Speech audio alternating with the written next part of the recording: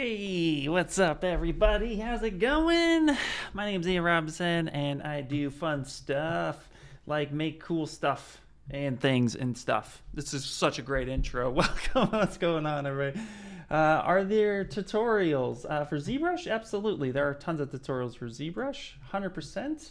And yeah, actually, to get straight into that right out the gate, I can actually take you over because we actually have some Ask ZBrush videos, which are on our YouTube channel. So if you actually come over here to YouTube and type in Ask ZBrush, you'll go ahead and you'll see a lot of that.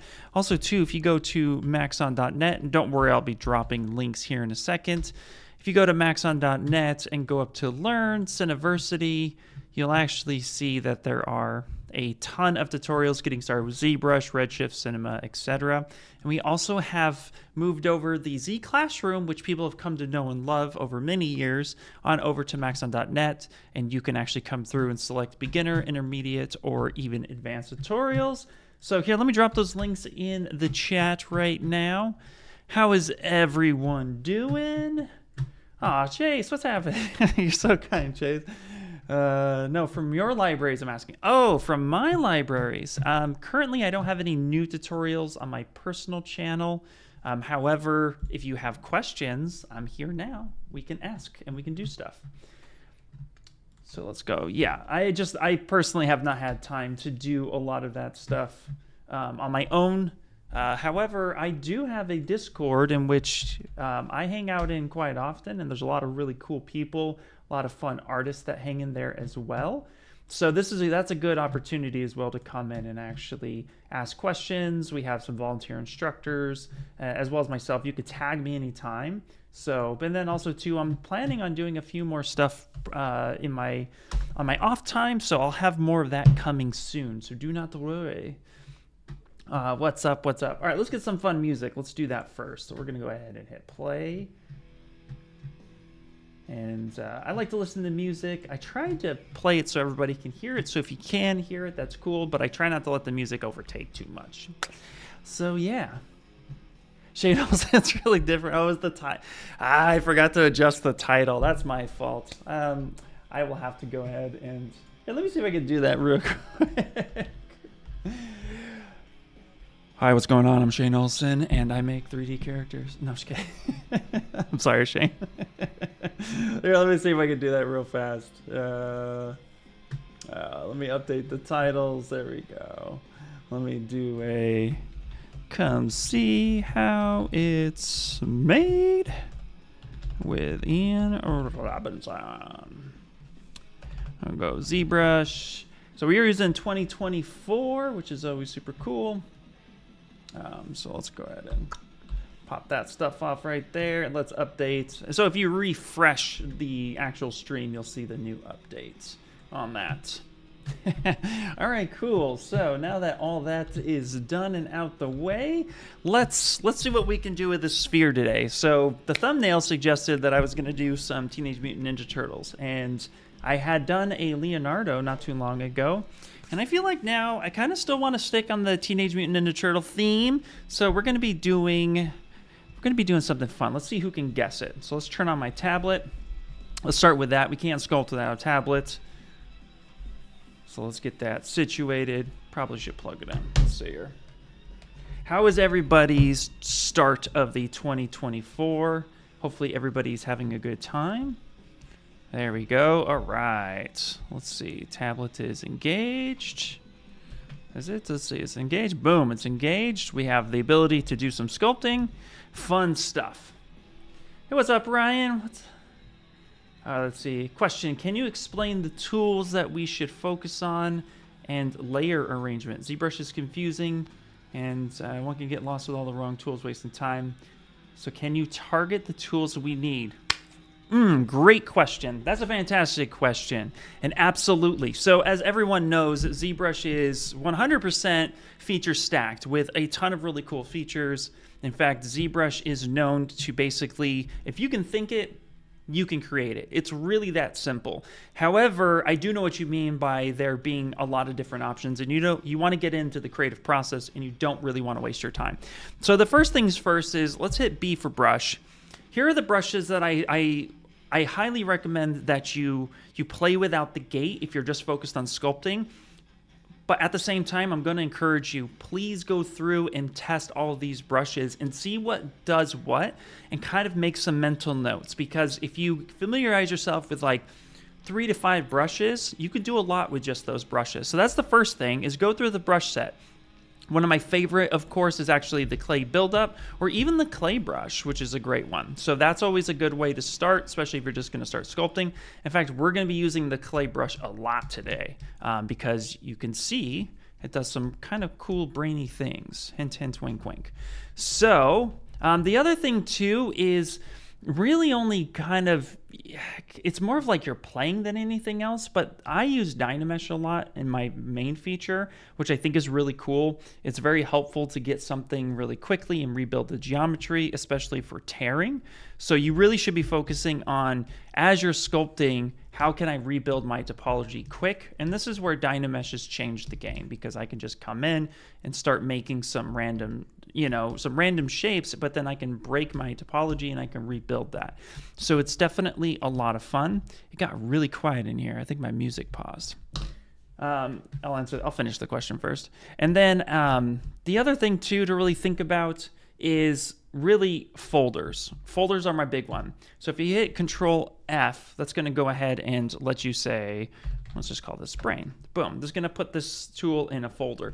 What's cool about this is being able to keep everything in an organized fashion. So if you're doing clothing, put your clothing in a clothing folder. If you're doing weapons, weapons folders. You're breaking up the body into torso, and you have different components and you want to add more to that torso, then you can do that. So the folder system is something that you should really be paying attention to as well.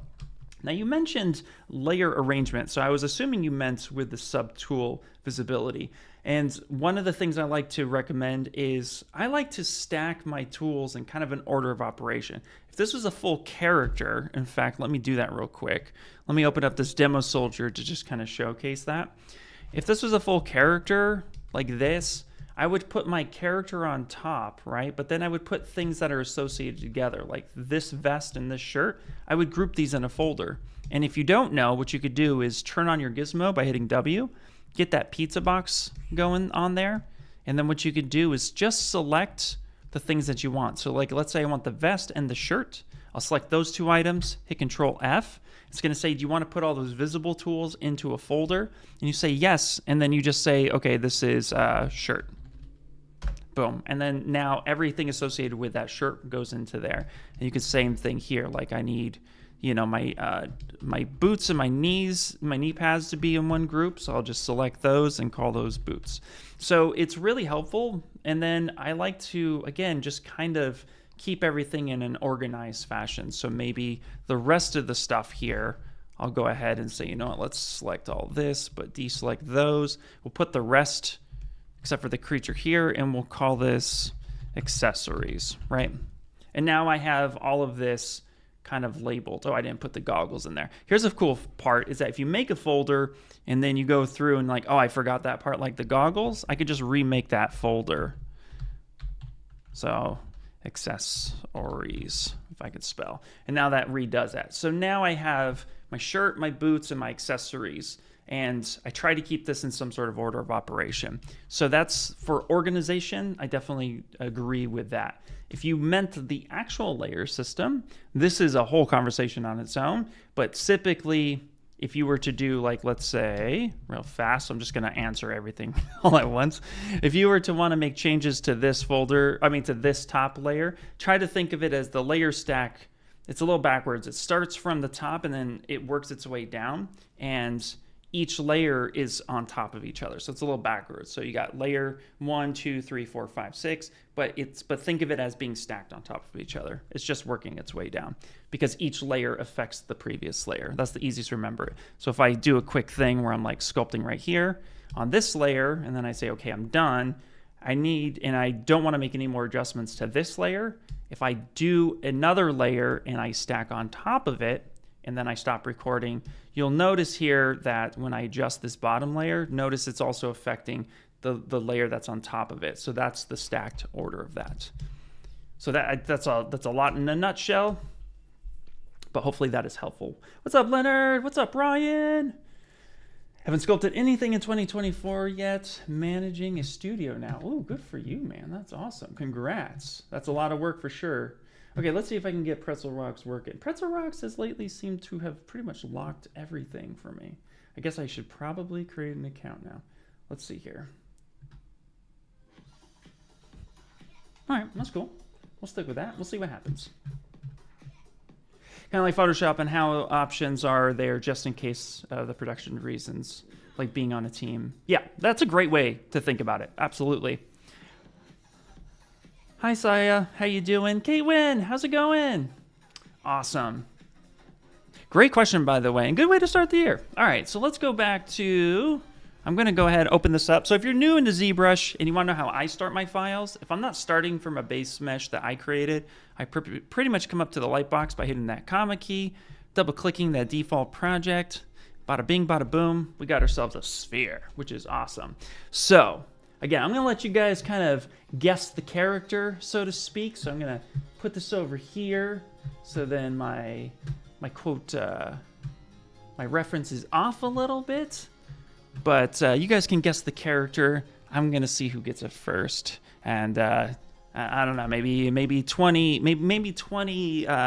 non-necessary IR sculpt points. Let's go. All right, so I'm gonna use the ClayBuildup, and I'm actually gonna pick Alpha 18. It's just a brush that I seem to like quite a bit, and we're gonna go ahead and first we're gonna map out the face. There is a face to this. Boom. So we're going to get some eye sockets up in here.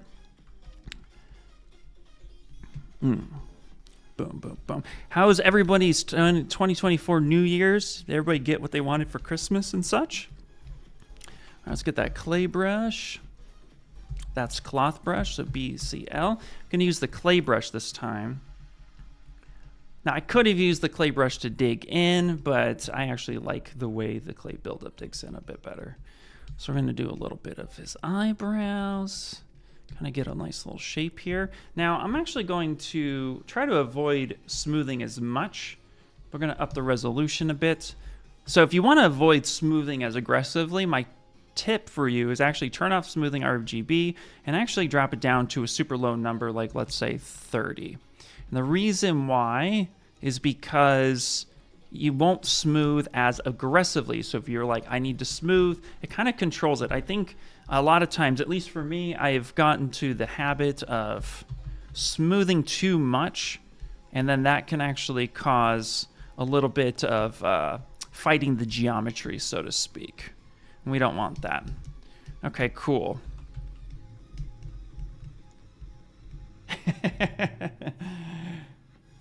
Did you, sorry, oh, yeah, Nightbot's weird. Nightbot does not absolutely love the emotes. I think Nightbot needs to, like, calm down for 5 seconds. People get excited, okay? Okay, Nightbot? How dare you, K-Twin? All right, let's get this kind of shaped up here a little bit. Gaming characters. Oh, you want a heavy armored character modeling tutorial. Ooh. Actually sounds like fun. Okay, I'm going to turn off perspective for 5 seconds because it's not.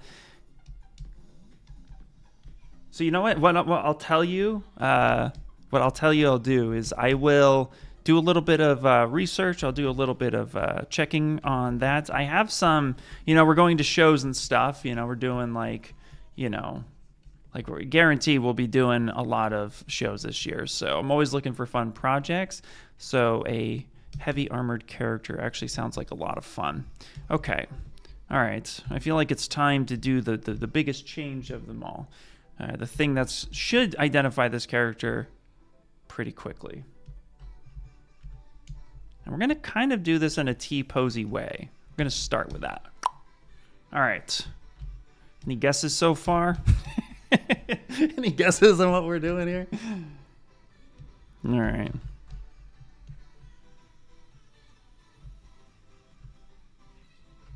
Okay.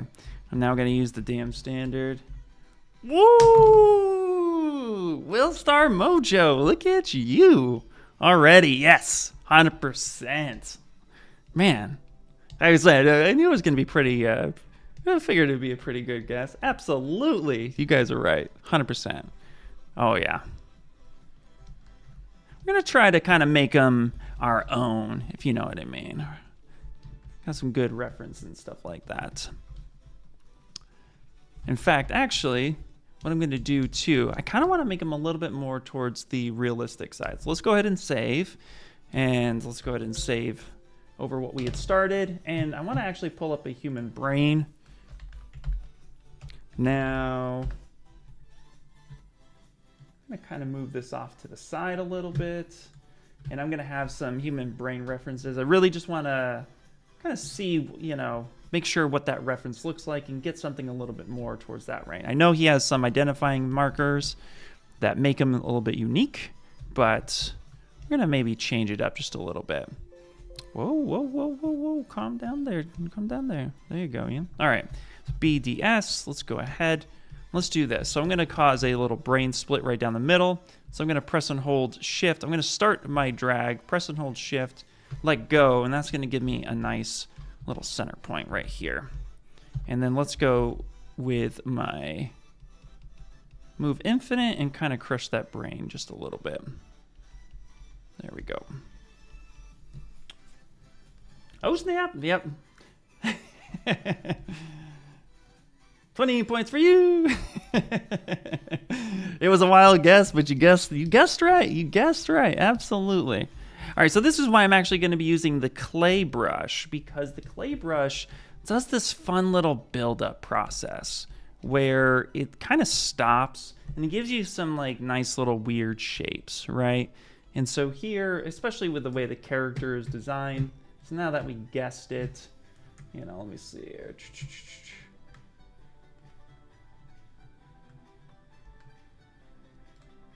So the fun part is, and I'll show you my reference now that we've guessed it.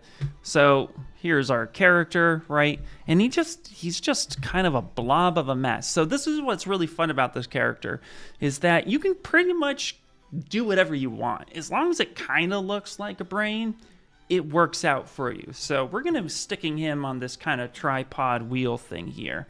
Because I really like the fact that he's like, world dominating, wants to do a thing. I also love the expressions that you find with him in this chair. That's always super cool.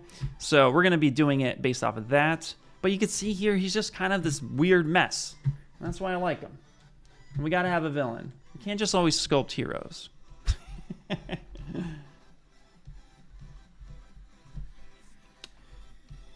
How come we never use the ZBrush tag on other streams? No idea. No idea.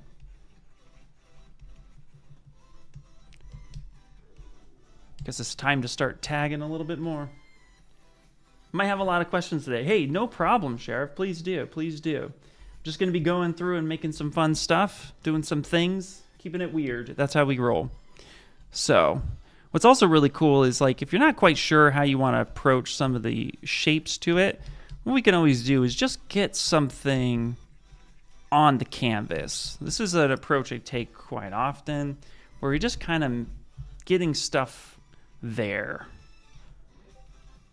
And we can always refine. So I'm not even worried about the direction of where a lot of this stuff goes. I just want it to feel blobby. Right, we can always refine later. Right now, we're just getting something on. Cool. All right, let's get some eyeballs in here. So again, what I also like to do, and this is something I like to do a lot, which is the first subtool in ZBrush gets named whatever you called your file. So in this case, you know, we got Krang block out, right? So what I like to do a lot of times is make sure that there's a kind of like a throwaway subtool. So either I turn around and make the sphere something else like it is, so I'll do like maybe the sphere would be it, or sometimes I'll just duplicate the mesh. If it's a base mesh, I usually use the base mesh, duplicate it, and then work off of an additional one. So let's come back here, let's just do save as, let's copy over this block out, and then we can actually call him Krang. Boom. And we can actually call this the body, because why not? We're keeping it simple. And then here, I'm actually going to go ahead and we're going to insert some eyes. So we're going to grab the sphere real quick. Now here's a fun little trick for you. We're going to grab the insert primitive, the IMM primitive brush. And what's fun about this is that I'm going to select one of these ones up here. I think sphere 32 is the one I'm going for. It's a little less dense. So I'm going to hit W to bring up the gizmo, and I'm going to go ahead and select sphere 32. And that automatically, you can do it with the arrow keys as well, but what that does is with that gizmo out, it'll allow you to switch out whatever your current subtool is for another one of your choice in the way, of course, that it was drawn out. So we're actually going to drag that out. Now this puts the pole for the eyes exactly in the direction that I want that to be. And so now I can just go ahead and move this forward, do a scale down, and start positioning this in his face. And what's really fun is I like to angle the eyes out just a little bit. Human eyes, when they're, or any type of eyes really, when they're looking straight on the camera, your eyes are actually slightly tilted out. If they're straight on, then they tend to look a little cross-eyed. And that's never a good look. So I always angle it out just a little bit. It feels a little bit more natural to me. And then I'm going to go ahead and do a geometry, modify topology, mirror and weld on the x-axis. And now we have these eyeballs. And I'm going to go ahead and hit D for dynamic subdiv, which will put me in that spectrum. And then we can just adjust this as needed. There we go. And then we'll rename these eyes. Just why not? Hit save. So you joined late. We just started. The party just started. Don't you worry. How do you extrude? How did you extrude those limbs? When I use the move tool, I often end up it often ends up being all glitchy. So I am using a combination of the SnakeHook brush, which allows you to do something like this, but yes, it gets all glitchy. And then what I do is I go to geometry and make sure that DynaMesh is turned on. I'm going to drag this out and then I'll rebuild that topology. Another way you could do it actually, and this is recommended, when you pick the SnakeHook brush, it's actually going to pop up and says this brush performs best with Sculptris Pro. So you can say, okay, so you come up here, turn on Sculptris Pro, and then as I drag this out, so I get a nice big brush, it's rebuilding that topology for you as you go. And I can make a bigger brush and I'll just rebuild that. So that's another approach I could have taken as well. But I just use DynaMesh, as DynaMesh is one of my favorite features and I just use it so much. So, and then two, we can always come in and do some inflation, make that a little bit more mesh, and then drag that out, and we're good to go. So pretty simple approach, nice and easy, keep it loose. Hi, Papi Janya from India. Welcome, welcome. Oh, thanks, man. Thank you for being here. Glad to have a fan. It's always nice. Thank you so much. Yep. Got to be careful with that quick replacers. If you forget the right mesh, you just ruined what you're working on. Yeah. You know, you do want to be careful. Absolutely. You know, because if you come up here, and that's a valid point, if you come up over here and then you do this, then you have a tendency to kind of overwrite that. However, I just Control Z to get that back. So if you accidentally do that, you're picking the wrong one, and then you're like, okay, all of this is happening, just Control Z, back that up. It's only going to be a problem if you delete it or if you shut it down and then you're like, oh my God, I didn't mean to do that, and you forgot to save. Or if you saved over and you overwrote that. So yeah, definitely be careful. All right. So again, we're going to kind of just make this a big of a mess. And now I want to flatten the underside, but I don't want to do this. I don't want to just have like a sharp flatness. That's not what I want. So I'm actually going to press Control and Shift together. Then I'm going to press the space bar, Control Shift together. And I'm going to adjust the intensity. I could have also just come up here, but I like popping up this little menu, and that's how you can do that. So then I'm going to come in, double tap, hold Shift like this. I'm going to move this over like this. I'm going to do a lighter flatten, something like that. So that lower intensity just kind of crushes that just a little bit. So it's not super flat, and that's more of what I'm going for. Now let's grab the ClayBuildup and let's actually start focusing a bit on his eye. I'm actually going to, let's give him a little bit of an expression. And let's respect the eye anatomy here. So we're going to be pushing these brows in, give him a little bit of a nostril flare to his brain. Breaking all the rules of what a brain looks like, but it's so cool. I love this guy. This guy's fun. There we go. Awesome. Now we have to decide if we want to give him a mouth bag at some point, which actually that might be kind of cool, because then we could probably take him into Substance and then eventually take him into Cinema 4D and maybe do a little bit of an animation. So maybe we could do that. Actually sounds like fun.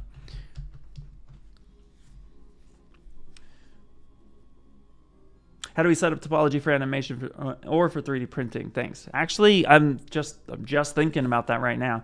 3D printing, it's a lot easier. In my world, I come from toys and 3D printing and manufacturing, so doing that's going to be pretty simple. The key with that is just making sure that it's quote watertight and that it looks and feels good. Because you don't, you know, if it's a nice solid mesh, then you ultimately aren't going to have any real problems. The game ready animation, you know what? Let's push him. Let's do it. Let's push that.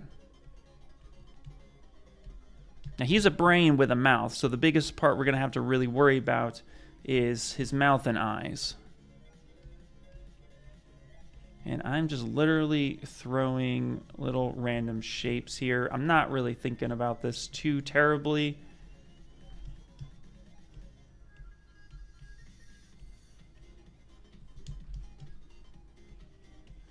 I mean, he's a brain with eyes and a mouth. So who's to say that these lobes don't go this way? A little bit of creative freedom here. So I don't like that though. So let's do this. There we go. Okay, great.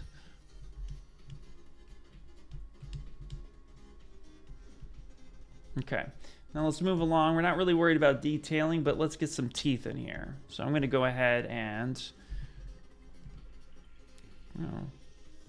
tablet's freaking out a little bit. I haven't used my tablet in like 3 weeks, so it's yelling at me. Let me see something real fast. Is this a little bit better? That's a little bit better. Okay, let's get some teeth in here. So let's go Subtool, let's go Insert, and let's go a new sphere, and this will be our teeth. And really, we're going to keep this pretty simple. So I'm just going to come up here to the gizmo, and we're going to go up to Extender. And I'm just going to not grab the cone I want. I'm going to extend that out just a little bit. And then we're going to go ahead and say Accept. And then we're going to taper this down just a little bit. Just get some sort of base. Nothing crazy. And then we're just going to go ahead and DynaMesh this. Let's start super low. Let's start with 32. There we go. That's fine. Let's turn on symmetry. Let's do a little bit of a smooth. I'm going to increase the smooth just a little bit. And we'll start with that. I'm going to just reshape this thing. So let's go move. Big old brush. And we'll get something. And then I like to use the TrimDynamic. So BTD. And we're just going to start kind of giving it a little bit of a flare. And let's adjust the intensity. It's a little bit much. You're from Bangladesh. What's up, Pixel? Welcome, welcome. Thank you so much. What's up, man? I'm working on myself, working on a character, and I'm watching your stream from Canada. Canada, dude, that's awesome. Black Cookie, thank you so much, man. Appreciate it, and welcome, welcome. Let's see here. When I did some sculpting in DynaMesh, after I want to do the details, I press ZBrush and all sculpting kind of changes. The sculpting itself kind of changes. Yeah, so when you go from DynaMesh to ZBrush, you're changing the entire topology as a whole. I could show you how to get all that detail back so you don't feel like you got to resculpt everything. It's as simple as just projecting the details back onto your model. And there is, the old way would be to duplicate your mesh and then project it down from one subtool to another. But I'd say about 3-4 years ago, they introduced project from history, and that makes it a lot easier now. So I'll show you that method here in a second. Okay, so now what I'm going to do for the teeth, I like the teeth to have just a little bit of a hard edge so that it catches the highlights correctly. So then you notice more of the tooth. The tooth should feel a little bit more than just a cylindrical shape. It needs to be kind of sharp and harsh. If you look at your teeth in the mirror, although our teeth aren't shaped like this, they're a little bit more flat, but they have plane changes to them, and that plane change really does make a difference. So taking the same idea, giving this tooth some plane changes will really just kind of help out. And it'll just kind of help the support a little bit. Also, a little bit of texture never hurt anyone. So, all right, here's a rough tooth. And he has like, on common, he has like 4 showing typically. So what I'm gonna do, I'm gonna scale this all the way down. In fact, before we do that, let me show you the DynaMesh here. So check this out. So we're gonna exaggerate this just a bit. So let's say I have some higher resolution detail. There we go. And then I'm gonna start carving in some, actually, let's use Rake. Rake brush is fun. Let's do a lower intensity and a higher resolution. So this will be a little bit more of a simplified approach, but give our teeth a little bit of texture, right? Smooth that down just a little bit. Okay. Now, let's say I want to turn around, right? And I want to actually keep a lot of this little funky detail, these little micro details. This is super helpful, right? So the way to do this would be to go ahead and just say, first off, let's ZBrush it, right? So we're going to come here and we're going to ZBrush. So I'm going to do this a little out of order, but I'll show you why. So I'm going to go ahead and say target polys count 5. That's common. Adapt turned on. I leave that turned on, but immediately go to adaptive size and turn that down to 0. And then I do keep groups and I turn that down to 0. Reason why is because when you do a keep groups with smooth groups turned on, what you're going to get is all the normals are going to smooth and round, and it's going to appear as if it's, quote, shrinking. It's not shrinking, it's just smoothing, but then sometimes the projection won't be correct. So what I'm going to do is take the smooth groups, even though I have one poly group, I'm going to turn that down to 0, and it gives me a little bit more control. And then we're going to go ahead and say ZBrush, boop, and of course this is what we got. So we had our DynaMesh, now we have this. I'm going to say half, and I'm going to take this down by like a lot. There you go. Maybe more than that. Boom. So now each tooth is only 145 total points, so super low, right? And now what I want to do is get that detail back. Well, the reason why you ZBrush is for subdivision, so I'm going to divide up a couple times by hitting Control D, and I'm going to divide, say maybe subdivision level 5, and then I want to project. Now, the old way of doing it, like I said, was to project by duplicating the previous mesh and then ZBrushing it. But what we could do is we can go back in history, or you could plan for this ahead of time. You come right up here to our nice little history bar, press and hold Control and tap, and put a history marker there. This history marker is now going to remember the current state of this mesh. And so you can go back as far as you would like. And then once now we've come here, I can come through, go to Subtool, and I could say, let's project and project history. And now there's all of that information back. So now if we go back in time, boop, it looks like this. So this was the DynaMesh version. So I'm going to stamp that over, and now let's go forward in history. And now this is the subdivided version. And you can see here, I got all that detail back. So it's a really great way to do that. And then two, because now I have some, I have my subdivisions, I have a lot more control, and I can even like cut this for UVs in the future. So now that we have that, what's also fun is I want to duplicate this tooth. So I'm actually going to come through here. I'm going to scale this down, and we're going to angle this. Now we're going to put the tooth in somewhat of a good spot. Now, of course, these teeth are typically small, right? And I want a couple of his fangs kind of overlapping a bit. Yep, we're giving him fangs. So I'm going to kind of do something like this. I'm actually going to delete lower because I want to duplicate it to the other side, but keep it on the same subtool. So I've taken my subdivision level 5 and deleted lower. I'm now going to go to geometry, modify topology, and I'm going to mirror and weld that. So it's going to give me this. And then I'm going to reconstruct those subdivisions. Now I have my subdivisions back with the details I have on each tooth, but now I have one on each side, and I can easily now adjust these as I want. And of course, too, again, if I delete lower, and let's actually come here, give him a couple more. Let's actually put these over here, maybe angle these up a little bit. Say something like this.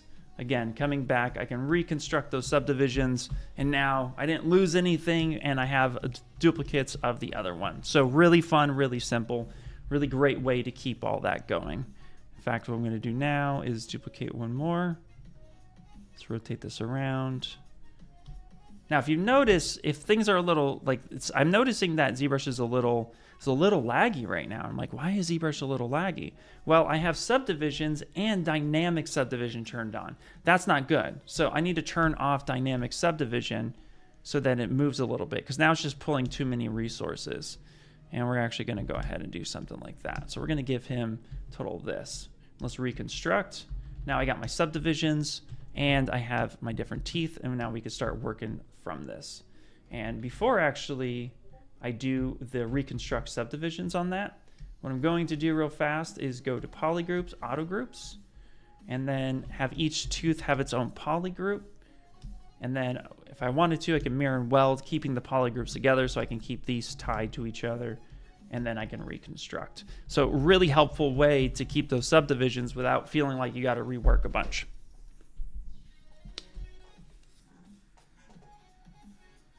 Oh, sure. If you downloaded the anime base mesh from my Discord, awesome, man. Awesome. Yeah, there's a lot of fun stuff there. Did I share that link, by the way? I feel like I blanked on that. Let me do that one more time.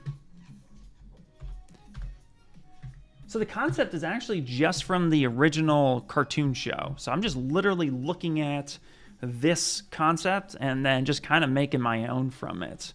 So seeing all the different ways he was posed in the 1987 TV series, yeah, I'm just literally just going through it on that. I like to make things, when I do fan art, I think it's important to kind of make it your own, kind of do your own thing, but reference and make sure you get all the cool originals stuff in there as well. It's kind of like caricatures. When you're doing a caricature of somebody, you're taking all the important parts that make that person what that person is, but then you're just exaggerating or you're doing your own kind of flavor to it. It's the same idea, so I'm not just straight copying. If I had a concept for like, if they hired me and said, hey, go do this concept, and they handed me a concept, then I would match 100%. But since this is just a nice little fan art piece, I'm just kind of doing my own thing.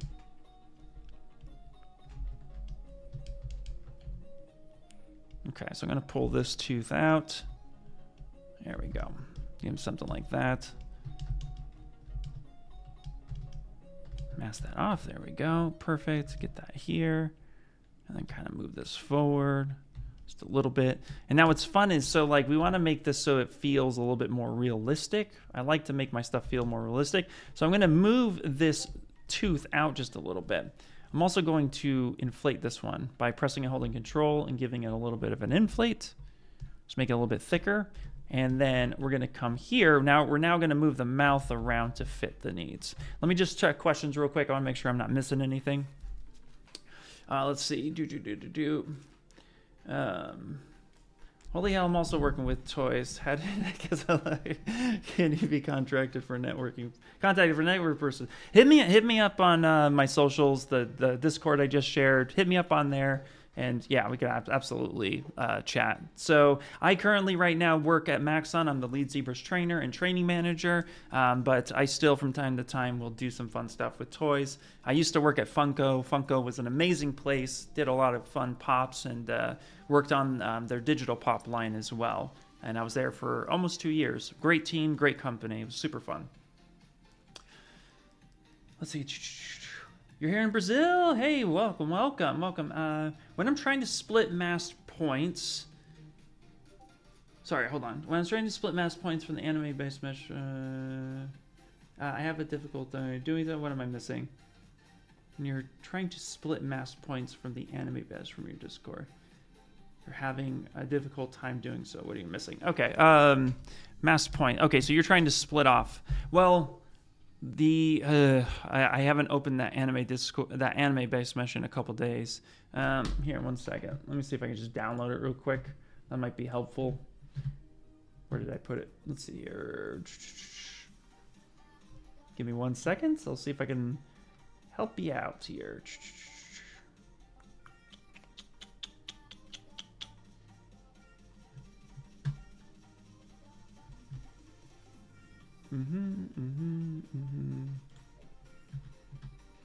Nope, not that one.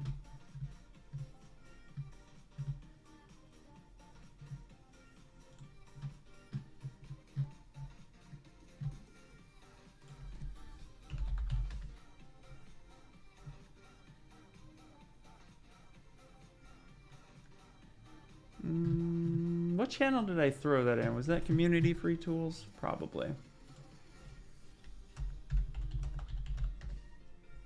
Yep, there it is. Okay. I need to update this one, actually.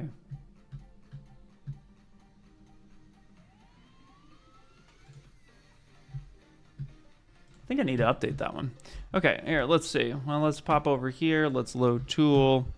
Sorry, no, it's an OBJ. I somehow dropped the OBJ on that. Here we go. All right, that's a fun one. So this is the right one, right? This is the one you downloaded as well. This one is old. I really should update this. Okay, so you're trying to split. So you're masking, and then you need to go to Subtools, Split, and Split Masked Points. And that will automatically split that off for you. The reason why I have it like this, though, so the reason why I have it like this is just so you can easily mask it off as quickly as possible. So yeah, you can just quickly mask this stuff off if you needed to, and kind of break it up into sections. But yeah, that's how you would do it. If you wanted to split by masked points, that's all you need to do. What you can do is actually use the gizmo, pop the gizmo open, and just tap Control-Shift on a poly group that you want to mask off. This will do a quick mask selection, and then from there you can just say come over to Subtool, Split, and Split Unmasked Points. Or you can say Split Masked Points. It does the exact same thing, just the opposite way. So it'll still split off the masked points, but it'll keep the one that was unmasked, and everything else that's masked gets split off into the ether on your next subtool. So it's now here. Yeah. Fun stuff. Great question, by the way. Hopefully that answered that question. All right. Let's see. You're an animation student. I love the sculpting process, but the retopology phase always scares me a bit. Would you say a ZBrush project workflow is acceptable in the animation industry? That is a fantastic question, and one that I know has a lot of really unique answers to it. So here's my opinion on that. It's up to your animation team. The animation team itself, they're going to be the guys who ultimately, they're going to be the people that ultimately decide what works and what doesn't. And if you just do a ZBrush and then hand it to them and it doesn't work, they go to rig it and it's failing, it's going to be really difficult for you to get that piece through. They're just going to kick it back and you'll have to retopologize it. That being said, learning manual retopology is actually quite important because it's going to showcase to you the proper edge flows, the edge loops and how they flow and how parts deform when they're in motion, which is why I highly recommend that even if you do not rig your character, even if you're just doing a T-pose for game or animation, pose your character, because then you'll see exactly how that mesh is deforming, and you'll run into so many you'll prevent so many problems by catching those problems early on. So it's imperative that you kind of understand the process. That being said, I do have a story, and I'll actually show it to you. I'll show you the project. So we're just going to go up to ArtStation, and we're going to show you my portfolio, and I'm going to tell you that I did this job a couple years ago for Coach.com, which is super cool, and this is the Rexy. This is the stylized version of Rexy that they had used, and this was the animation mockup. And this job took me a couple months to get it all the way through from start to finish. And I used ZBrush, then Substance Painter, and then eventually Marmoset Toolbag. And here was my test pose to bring life to the character, to really showcase what it is that they wanted to get. And then here is the Marmoset Toolbag preview. And if we go to the topology, here is the topology. Now, you saw the animation. This is 100% ZBrush. Now, why am I telling you this?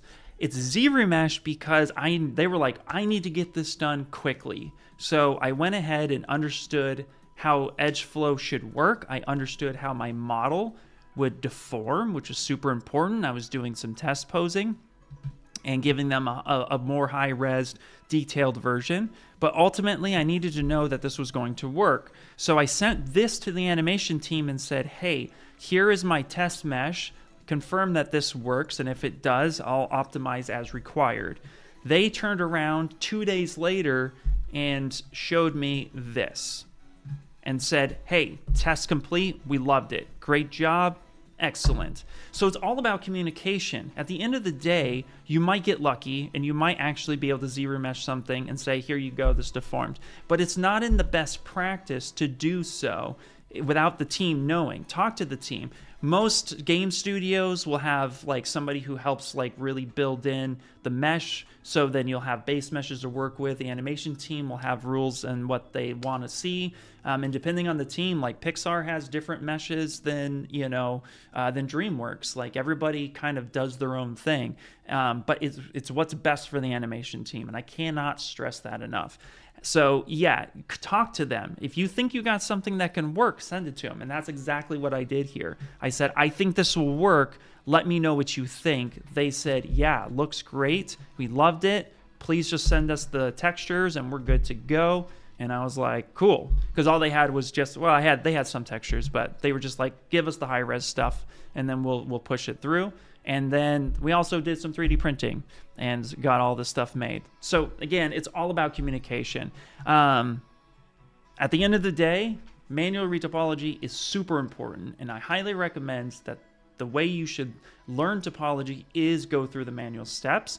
And then once you understand how it all works, that is when you can start looking for shortcuts. Is this going to be optimized the way it should be so that everything looks and feels the way the character needs to look? And that's really important. So, and if it's not optimized well, then things are going to fall apart and then your product looks bad and then you get judged on that. And you don't want that. You want to make sure that people love your work, that they're really into it, and that it makes the most sense and visually is the best. So that's a very long-winded answer, and I really hope that's helpful, but I think it's super important, and it's a great question. I get asked that a lot, and I usually go back to this model because of that. Yeah, exactly, Big Ham. Every animation team works differently. 1000%. I can't stress that enough. Yeah. Great question, by the way. Super great question. So hopefully that gives you a little bit of direction.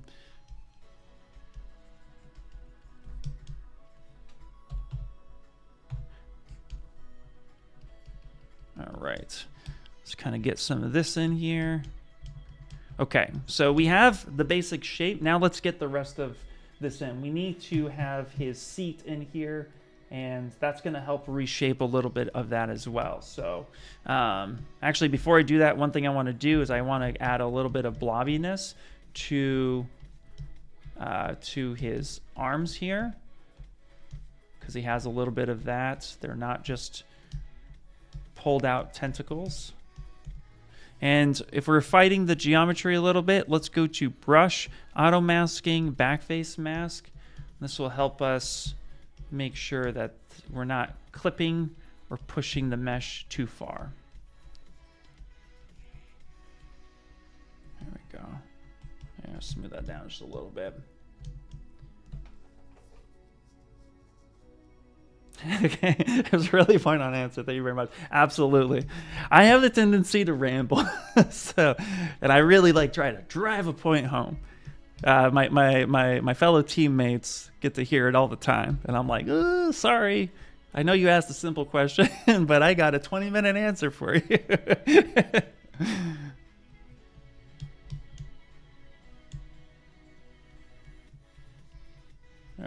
All right, let's get the seed in. I started noodling again. All right, so here we go. So here's what we're gonna do. So like I mentioned earlier, I'm gonna go ahead and I'm going to select the teeth, the body, and the eyes. And I'm actually gonna put this in a folder. Actually, here, let's do this. Let's make sure that I'm grabbing. Now this trick only works when you have more than one subtool and you're not, and you're not putting everything in that subtool. So we're going to put him in the folder there. Perfect. Turn off that pizza box. I'm going to go ahead and insert, and we're going to get a cylinder. And I'm going to kick the cylinder out of this folder, and we're going to call this chair. Boom. Organization is key, so we'll call this the seat. All right. You want to know more about polygroups and what makes them important? Absolutely. The easiest answer is polygroups is a controlled way as a selection set. Think of it as like a custom ID map, so to speak. So what makes them important is to be able to work on different sections of your mesh and protect the rest of it. So case in point, this is actually not a good example. Case in point here, we have our character here. And let's say I want to now take the arms and make sure that the arms are nice and, I can select them and just work on them and protect everything else. So that's what I'm going to do. So I'm going to mask this area off, say something like this. I'm going to go ahead and sharpen that a little bit. Okay, and I'm going to hit Control W. So what makes them super important, they have multiple features built inside. So even just 2 polygroups, I now know I can mask off the arms anytime by either doing that selection, hitting the gizmo, and just Control Shift or Control tapping the polygroup. That does an automatic protection, which is really cool. The other aspect is actually utilizing it for ZBrushing, UV unwrapping, and a little bit more than that. Like there's some other areas. I'm blanking on a couple other examples, but these are what most people, including myself, will use them for. So say something like this, I can actually then polish these groups, and I can work off of these selections anytime I want. Here, if I go to ZBrush, I'm gonna go ahead and Control tap this, come in and say, let me go ahead and ZBrush this guy. So let's ZBrush his head for a second, just to have a little bit of a cleaner mesh to work off of. So you will see here that now, look at this edge loop. Boom. This poly group, because I had key groups turned on, this poly group, it recognized the different polygroups and it created a special custom edge loop that supports that separation, and it kept that. So it's really helpful for me to now have this lower topology, and I can work with that. Then I can subdivide a few times, and then we can do what we did earlier by going to project and project history, and now I have this. It's also good, the other example I was thinking of was actually modeling. So like, let's take a seat, for example. So I'm gonna come through here, I'm gonna go edge loop and delete loops, because I'm gonna build this as super low res as possible. Now, I wanna be able to, let's just reshape this real fast. So I'm gonna drag this down. Oh, this song's pretty cool. I like this song. Hopefully you guys can hear it. So now I want to be able to work with my Z modeling brush, right? So I got my Z modeler. Now everything is the exact same group right now. So what happens if I want to extrude all of the same polygroups, right? I'm going to grab this. Boom. It's just going to grab everything. Well, let's actually come here to polygroups and let's group by normals. So let's say every normal facing at 45-degree angle, give me a different polygroup. So I'm going to say group by normals. Boop. Now I have all these different polygroups. Now with that exact same setting, I want to extrude all the polygroups, all these blue ones, are just going to happen. And what's cool is if I tap Alt a bunch of times, I can actually pick and change the polygroup. And then I can repeat that same action by just tapping one time, and it extrudes out again and again and again on that one polygroup. So it's giving me really good control over the selection set, which is, again, what a polygroup pretty much is. And so it's a nice way. The other way, too, is let's say I want to UV unwrap this. So there's a few new UV tools that you could do. Let's go ahead and just delete our UV so we got nothing on here. Well, a quick, fast, and dirty way of doing it is actually going to UV Master, picking polygroups, and just saying unwrap. So now if I flatten this, all right, it's that. I got a weird bump there, so let's turn that bump down, make this 0. Boom. So there's my UVs based on those polygroups, right? I could also, let's say I didn't want to do it that way, so let's delete that. And let's say I wanted to actually crease by polygroup. So I have this really nice edge, and let's actually go one more step. Let's go multiple groups, interactive, keep that group. I'm going to drag this out, okay? And then if I were to soften this out, it's going to kind of give me, actually let's do it the other way. Let's go in. Yeah, let's do it like this. Okay, so now I'm going to go ahead and hit D for dynamic, and you're going to see that this kind of rounds out. And maybe I want that to be tack sharp. So I'm going to go ahead now and say crease by my polygroup, so crease PGs. And now if I smooth that out, you notice it keeps that nice sharp edge because we now have a crease and it's respecting that crease. And it's because of the polygroups I was able to do that so fast. So it's about being able to select your mesh and control your mesh exactly as you want. It's really good for repurposing and ZBrushing and getting correct edge loops exactly where you want. It's really good for modification or UV unwrapping. And ultimately, at the end of the day, it's just a great way to control the space of your mesh and how it's being utilized. So hopefully that helps you on that. But yeah, polygroups, just king. They are amazing.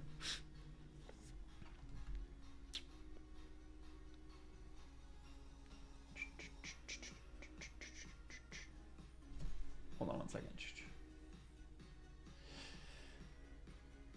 Okay, I missed a few questions. I don't like missing questions. Hold on one second. Let's see. Let's go back up just a little bit. I have a question about curve tube. Perhaps you know the answer. Maybe it's not possible to solve the brush stroke, but if you draw the curve tube over a flat surface, why does the curve twist along the length? I mean, the edge loop on top being at the beginning, it may not be at the top. I think there's an error in the construction of the brush. Oh, interesting. Let's see here. So let's go curve tube real quick. Okay, so first off, I'm gonna do a quick common error check. See this curve tube and how it's like running around and doing stuff? It's actually picking up the other mesh on the history that I have called out way over here. So we need to clear that. So I'm gonna go ahead and just press Control and tap in an empty space and get rid of that. So Control tap adds a history and Control tap deletes a history. So you're asking why does it kind of twist around? So it's taking into account your brush stroke and how you're actually drawing that out. So if I were to do this, I'm going to get some twisting for sure. It's picking up the very first point of contact. And now notice that it's picking, ZBrush works off of vertices. That's how ZBrush works. Every vertex is a point of contact, and that point of contact is what's determining that brush stroke. So as I draw this out and I'm coming through here, it's going to notify that. So if you have, let's say, a point over here, and then I do this, well, it's going to try to twist from that point in respect to your stroke as much as possible. So on a super low mesh, you're actually not going to notice this so much, but as your topology gets higher, you're definitely going to notice that. The other thing too is knowing how the stroke system is operating. So there is a very fun menu called Picker, and it's really small, and 9 times out of 10 it gets overlooked by most ZBrush users, but the Picker actually has a nice depth function to it, and this is how the majority of the brushes function. And here you'll see it says, the top left, once Z, continuous Z, closest Z, furthest Z. And what that means is basically it's going to pick up the one time on the mesh closest on the Z axis, and then it's going to, whatever that point of contact is, it's going to ignore everything else and just refer to that one point. If I were to do closest Z and I drag, it's going to find the closest point to the Z axis as possible, and then it's going to work off of that. If I do continuous Z, now this one's super fun, as I drag this out, it's going to respect every vertex it runs into, giving you a much different result. Even if I were to do this, it's now focusing on paying attention and looking at the surface of that mesh. If I were to do furthest, come through, it's going to try to find the furthest. Now this is super low res, so you're not seeing a whole lot of differences, but this is how these brush system works. And the Curve 2 brushes are set to one time only. So if I pull from over here, turn around, let's say we just do this real quick, you might actually start seeing that there could be a little bit of twisting. So to control this, really you just got to control where the stroke is. I like to use continuous on most of my brushes. I think it really helps the most, but you're not going to be able to prevent too much twisting too often. Now, what's really fun is the fact that we actually have some other tools to help us with this. So one of the fun ways about doing, if we want something perfectly straight, but we want to then modify that twist, we can actually go up to stroke, we can go up to our curve function and say add as line. But there are other things to take a look at here. We have repel fall off, which is a new feature as of 2021, I think. Maybe this was added. This was added around the same time they added the alpha hairbrush. So we have repel fall off and repel strength. This is also going to affect how the mesh is being drawn out. Before it had like a little bit of a, well, repel. It had, if I come into stroke and say repel at, what was that, 0.2, I think, or was it 2? Was it 2? So if I do this and I start dragging this down, it's going to try to repel off this edge. Now I've changed this. Go back to 1Z.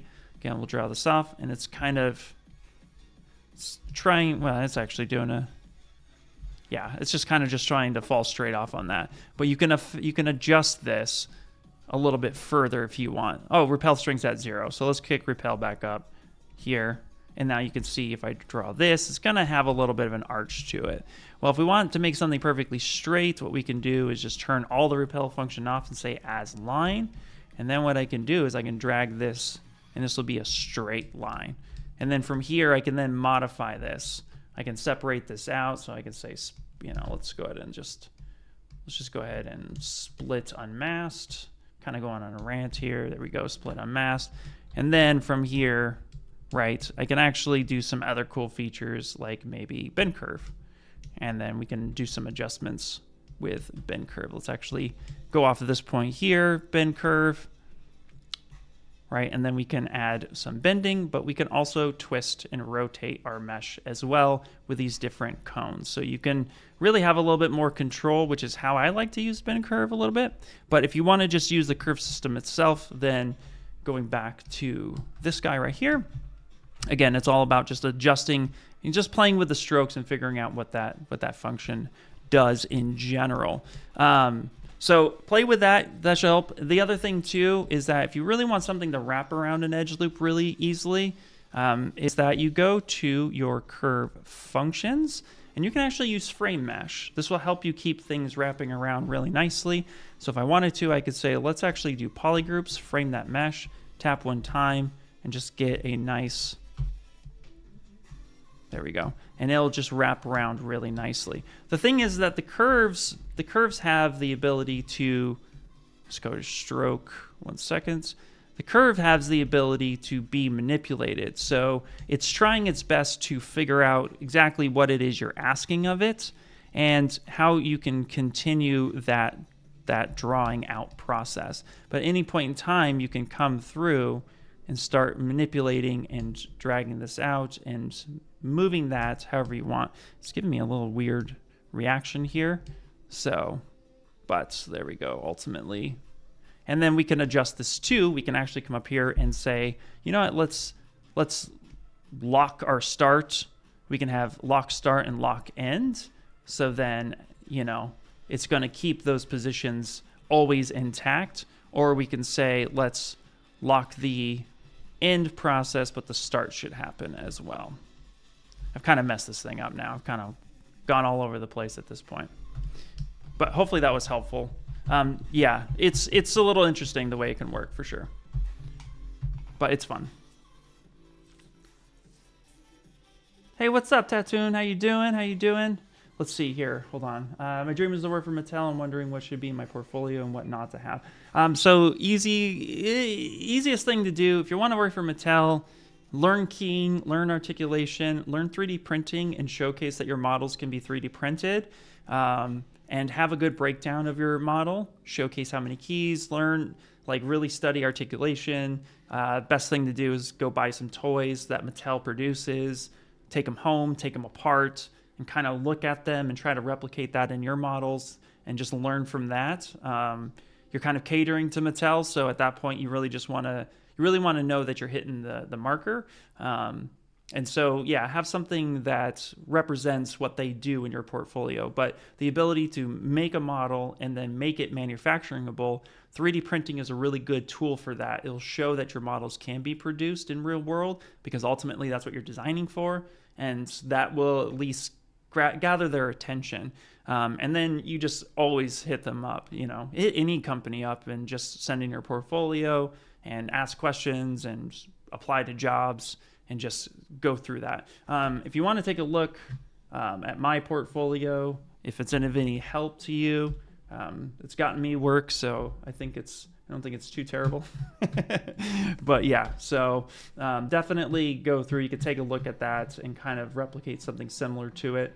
I think the biggest thing to do is that, like, when you make something that is, for 3D printing, what's a good example I have here? So like this Chun-Li versus Vega fan art statue, showcased all the model, what it was, all the colored versions. I think I rendered a lot here. And then I also did clay. Clay renders are a great way to showcase that you're not hiding anything. Believe it or not, color can hide a lot of information, and you'd be surprised how often that is. So showcase the clay rendered version of it. It's helpful. And then show that you can 3D print it. This is a big step. Showing that you can 3D print it is something that will ultimately just allow the toy company or whoever you're talking to being like, yeah, this person understands that this has to go through a production process. A lot of toy companies, especially on the higher end, they usually have someone or have a team dedicated to the keying process, but there are jobs that you could get that is just keying and articulation. So depending on where you want to be, if you want to do the main sculptures, understand the process, sometimes they'll ask you to do it, but then again, some companies might have that. So kind of learn more about the company and kind of cater to them a little bit. That's always helpful. Let's see here. Trying to make sure I'm not missing anything. Got a lot of great questions today, so super cool. Question about printing. How do you usually hollow your models? I typically hollow my models. I actually typically do it in the 3D printing slicer. They've gotten really good, guys. Like Lychee Slicer is one of my favorite. Thomas Roussel is the creator and founder of Lychee Slicer, and yeah, it's amazing. The hollowing algorithm on there is actually pretty good. So I actually tend to do that just because it's a little bit more controllable for me, and it guarantees. I can also make sure that if my model comes in that's not watertight, I can correct any imperfections.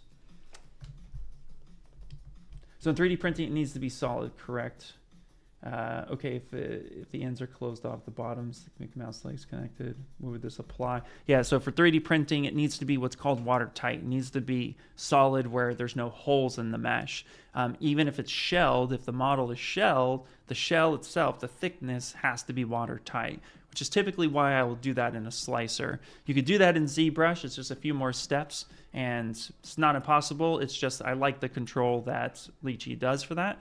But what's cool about ZBrush is we have a shelling DynaMesh function that allows you to do that function inside of ZBrush. And then we have the ability to come up here to transform and analyze our mesh and actually see these keywords watertight. That's super important. And that watertight functionality is going to tell me whether or not it could be printed or not. If there was a hole in it, then I couldn't do that. So that's the thing. DynaMesh is really good here. DynaMesh's job is to basically close all holes, delete the internal mesh, making the mesh solid and watertight. DynaMesh is really good for that. We use it a lot in the toy world. So anytime I do something that's going to be for 3D printing or manufactured, I use DynaMesh 9 times out of 10. I'll also use geometry, modify topology, and I'll use weld points and close holes as well. And sometimes if ZBrush detects it's not watertight, but you're like, no, this mesh has been solid, then you could have floating bits of geometry you're just not seeing, and then you can correct that by doing auto group, selecting the main mesh, and then seeing if they're floating bits. If there are, delete them, and then you're good to go. So yeah, watertight is the key correct term.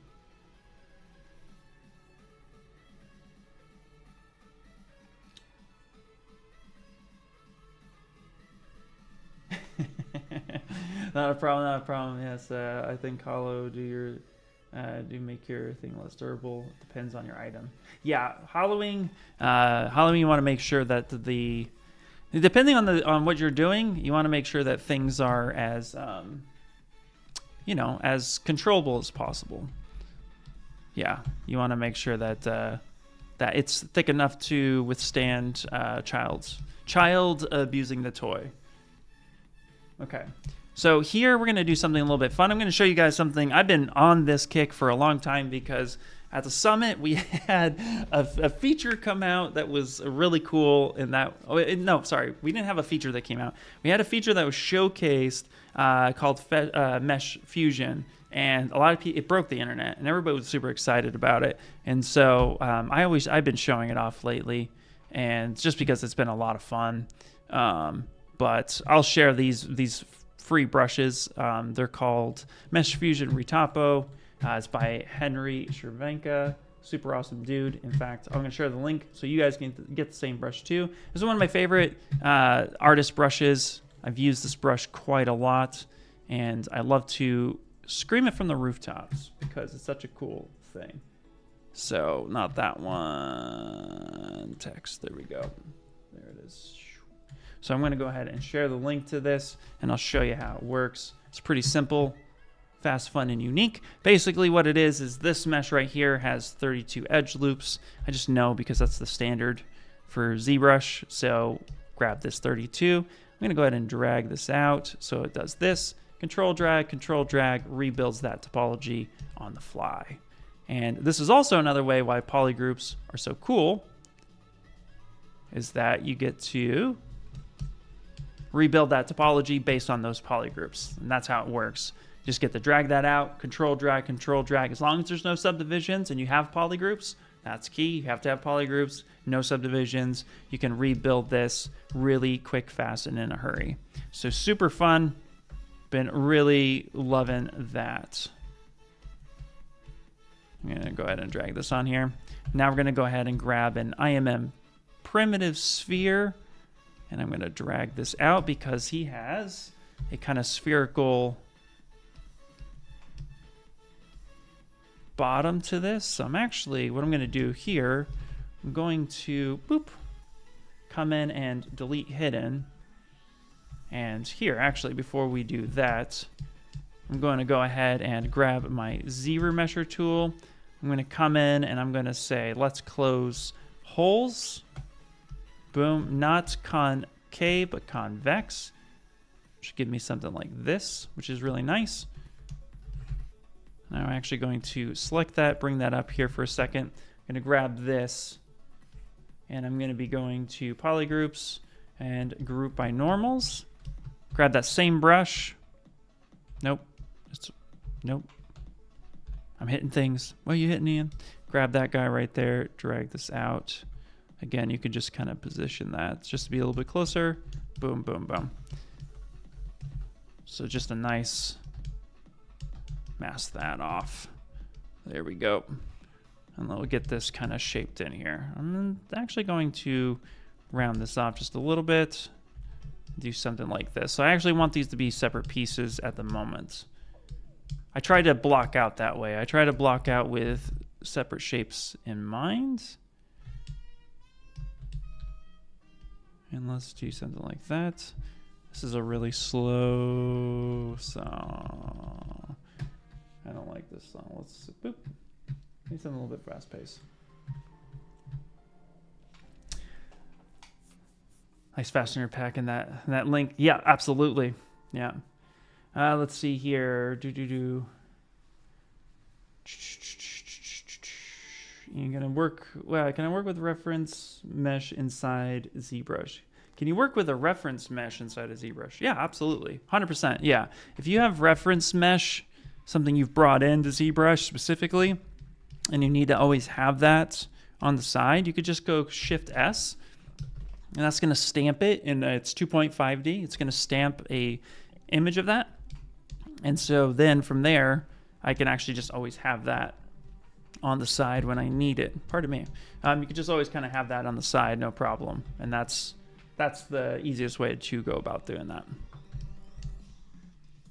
And then to clear that, Control N will do that. So again, you could just, and it's fun. You can actually stamp it like this. You can do multiple ones, Shift S, so you can have something like that. And then that way, also too, what's fun is, let's say we go to V2 and we hide everything else except for the seat. I only want to work on the seat right now. So now I can work on the seat, and then this will show me all of this fun stuff as well. There's also, if we clear this out too, so let's just grab this guy. Let's go back to V1. This shows everything. So the other thing we can do as well is that if you want to reference your current mesh, but you're working on one piece in general, so you could actually go to Transform and Split Screen, and this will do this function for you. So Split Screen will allow you to work on the right-hand side of your screen and still showcasing the left side, so you can still see your whole model. But the thing to remember is that as I'm working, it's going to zoom in and out as well, and it's going to pan, so it's going to respect. It's as if it's all active at the same time, like in single mode, but it's only showcasing the one I'm currently active. So it's like an advanced solo mode on that point. And then to turn that off, and you also can do split screen like this, where you can have the top one, so you can have it a different way. There's a few different modes, and then you could just turn that off. I like the stamp function a lot. I think the stamp function is really cool because, again, it allows me to kind of just get here, stamp that, showcase that, and then I can just hit solo, and I can just focus on this. So, and then here I'm just going to go to polygroups and auto groups, and we're just going to just play with this a little bit more. So a few different ways you can do that. So that's the reference mesh on that. Hey, Mr. White, what's going on?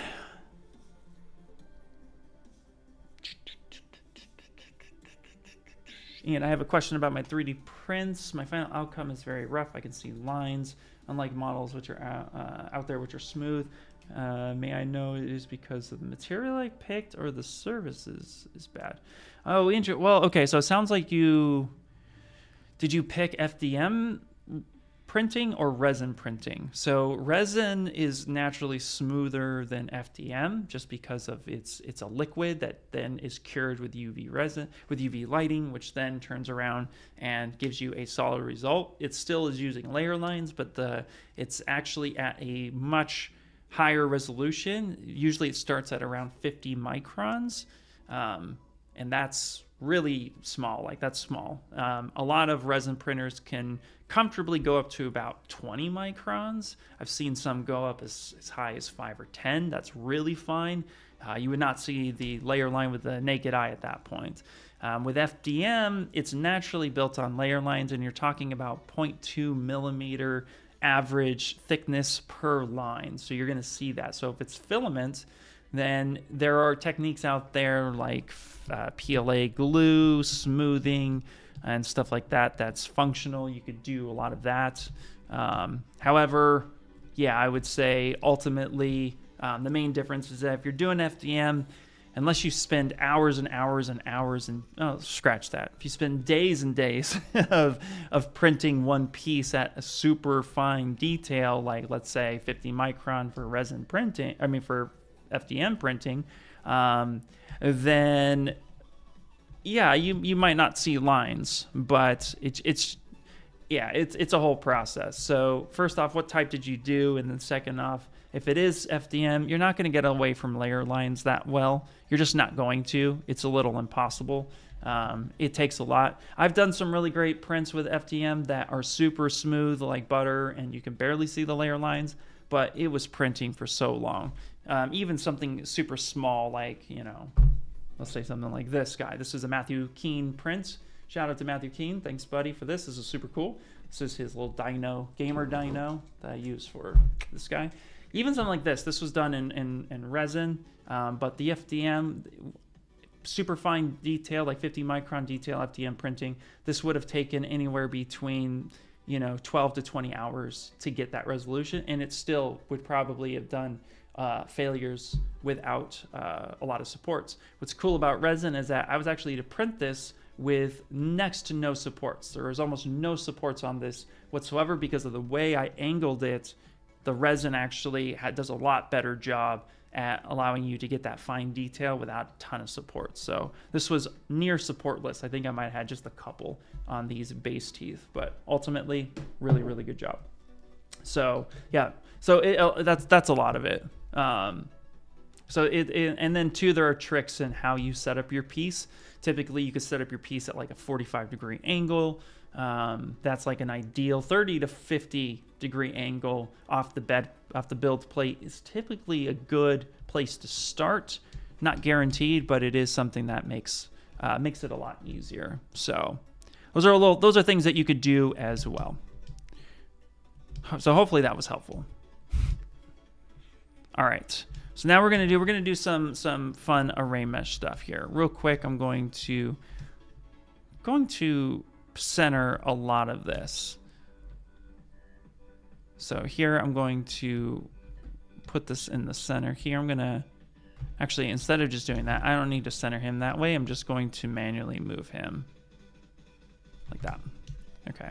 I don't need him to be truly center, but I need this to be truly center because I'm going to be using array mesh for this, and I want it to be as center as possible. All right, let's make sure I didn't miss any other questions. Let's see. Guys, there's tons of questions today. I love it. You guys are doing awesome. Is there a way to measure the area of a current selection, subtool, polygroup, etc.? Says CDW. Absolutely, 100% there is. Let's actually do it now. So measuring is actually really simple. So first things first, we got to come up to Z plugin, and we need to go to Scale Master. This is the fastest way. We need to set a scale. You can measure in units without having a scale, but that information is well, it's lacking substance, right? Like you need to know, are you working in millimeters, inches, feet? Like if you're working imperial or in metric, whatever system you're used to, it's good to identify that. Because right now, I don't think I actually set a measurement. I might have when I done transform, but typically ZBrush is usually defaulted in millimeters, so even if it says units at the top, it's really referring to millimeters. But what you can do is turn on your gizmo and then hit Y. So W for gizmo, then Y gives you the transpose line. And then what you can do is point to point. So I can grab this point, start dragging this out. I can press and hold Shift to guarantee it's a straight line, and it's going to snap from one vertice to another. And then at the very top here, it's going to call out a measurement. 0.306 units. So we haven't set scale yet on what this means. So to ZBrush, this is just its unit factor, which is usually defaulted somewhere in millimeters. But let's actually solidify that. So let's go to set scene scale, and this is when you set scene scale, depending on the subtool you're on, it's going to pick the subtool that you have. So there are some tricks I do to this where I usually do a set scene scale to a cube, but in this case, we're just doing it to the cylinder. The reason why I do it for the cube is that a cube, 6 sides, it is even on all those sides, and therefore I can get an accurate measurement on that. I can also utilize that. So actually, let's do that. Let's show you why I do this. So I'm going to go ahead and insert a cube. Boom, say something like this. I'm going to go ahead and save this real quick, by the way. And then what I'm going to do is I'm going to say, let's initialize this cube to just be a Q cube. And actually, let's just go 2, 2, 2. Okay, so let's just default Q cube. Here it is. There's my cube. Okay, and it's in his brain. Perfect. So I'm going to say set scene scale. And this is the measurement currently, 0.4 millimeters or 0.016 inches or 0.001 feet or 0.04 centimeters. So whatever you're working with, I'm going to pick millimeters. Most 3D printing is living in millimeter.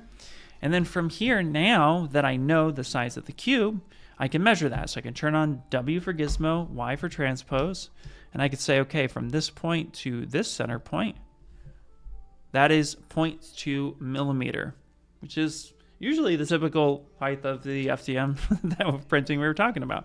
Now, what I like to do is, again, we have 6 sides to our cube. We can now use this information and let's set our scale of this cube to be something tangible. And in this case, I'm going to say 25.4 millimeters, which is equivalent to 1 inch if you're using the imperial system. And now I'm going to say, let's go ahead and resize our subtool.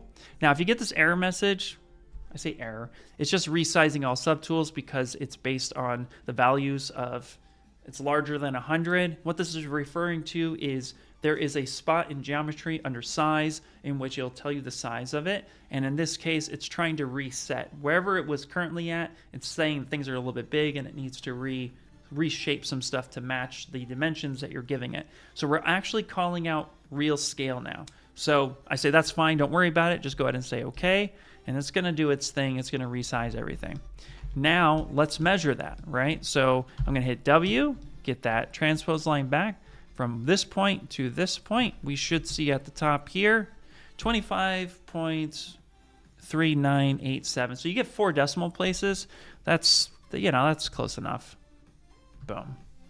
There you go. So right there, that's about 1 inch. That'll give you those measurements. And then what's cool about this is when you do this, so let's turn this back on.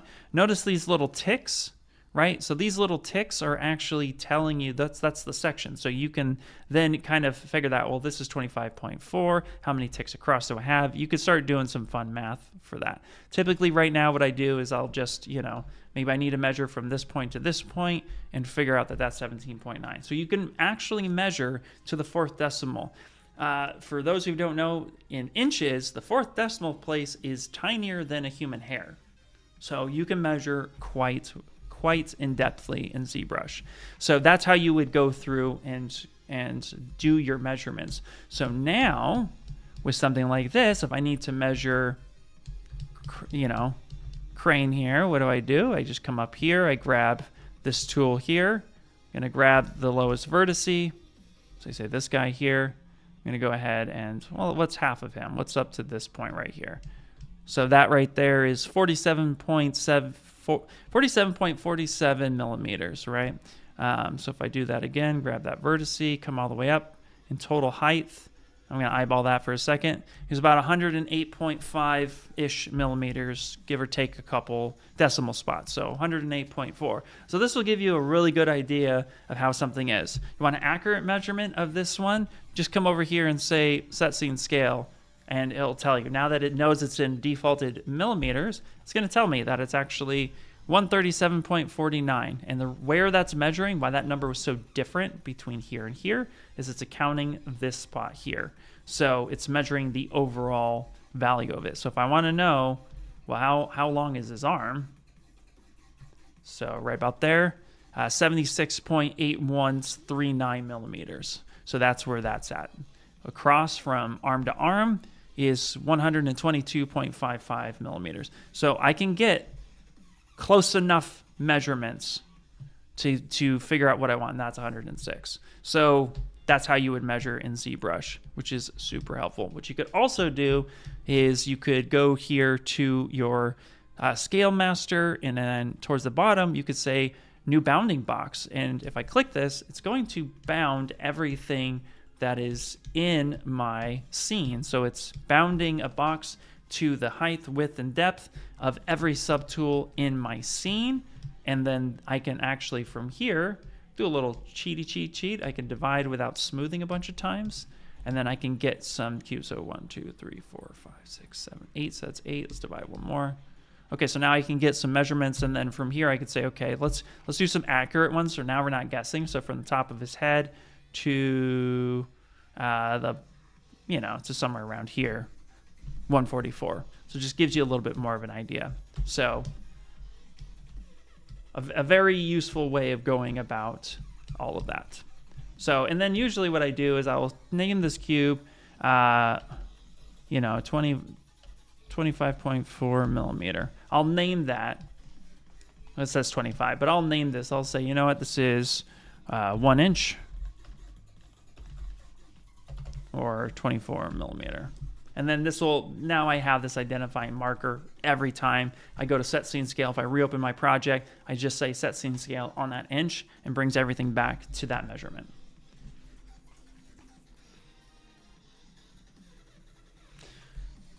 Okay, cool. So I'm gonna go ahead and delete that real quick. Let's check the chat real fast, and then we need to still build some links. Let's see here.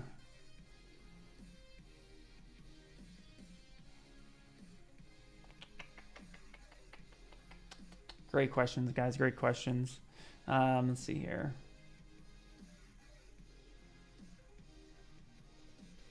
Nice. Okay.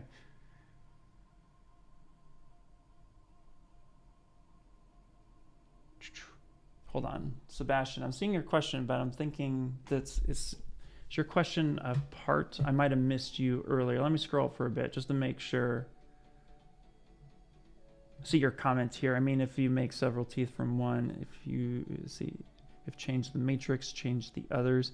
If I change one, does it change the others? There is actually a new feature that can do just that. It can actually change a lot of that. Yeah, let me check real quick. But no, if I change one tooth, it doesn't just...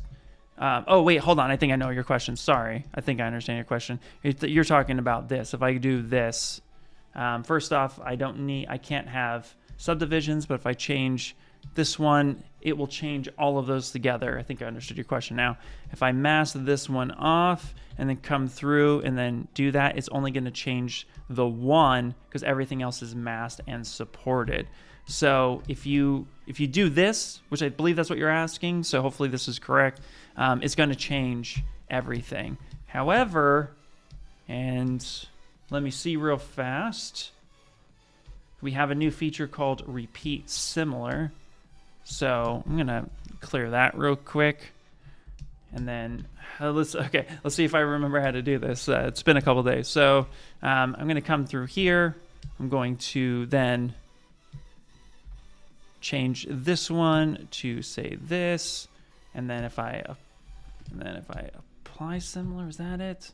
Oh my goodness, did I forget how to do this? This is a new feature. I haven't played with it as much as I would like, so do forgive. Let me see here. If I mask this off, okay.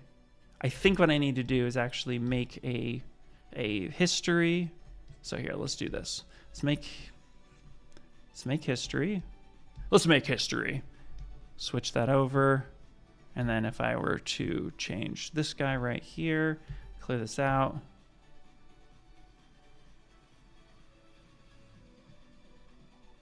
It's thinking. Welcome to where Ian breaks everything stream. ZBrush is thinking. What did I do wrong? Okay, it did a thing. Okay, it did a thing. Let's try that again. That felt weird. If I do that, I come through here.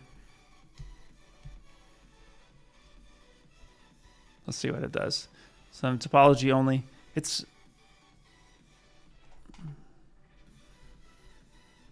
thinking again. It's taking longer than expected, to be honest with you. So you know what I'll do is I'll research this feature a little bit more. It's new. It's new to 2024, and I've only played with it a couple times. There we go. So that's how you would do it. Yeah. So so basically what you need to do is come through here. You need to basically, let's clear that out. Okay. So let's just clear all that. Okay, great. So you can't have subdivisions on this. You need to add a history marker, something for it to identify what things were.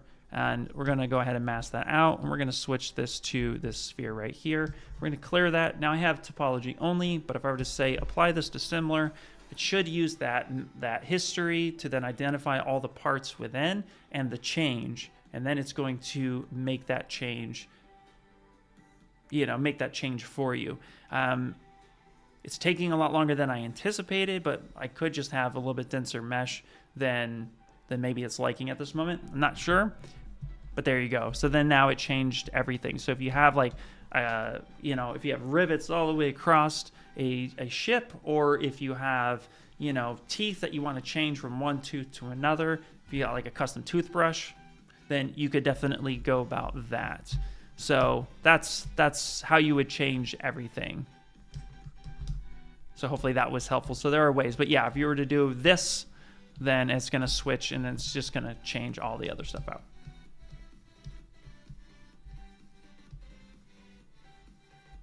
Oh, your internet cut 10 minutes ago, Horizon. No! But to answer your question, do I have any recommendation 3D printers for beginners? Anycubic is great. Elegoo Mars is really good. For resin, Anycubic, I have an Ender 3. That's a little bit older of a machine. I think they're on Ender 5 now for the Chirality. But Perugia is really good for FDM as well. I think there's a new Bamboo machine. I think Anycubic has an FDM. Pretty much for like $200 USD, you can find a really solid machine, no problem. I do recommend though everyone start with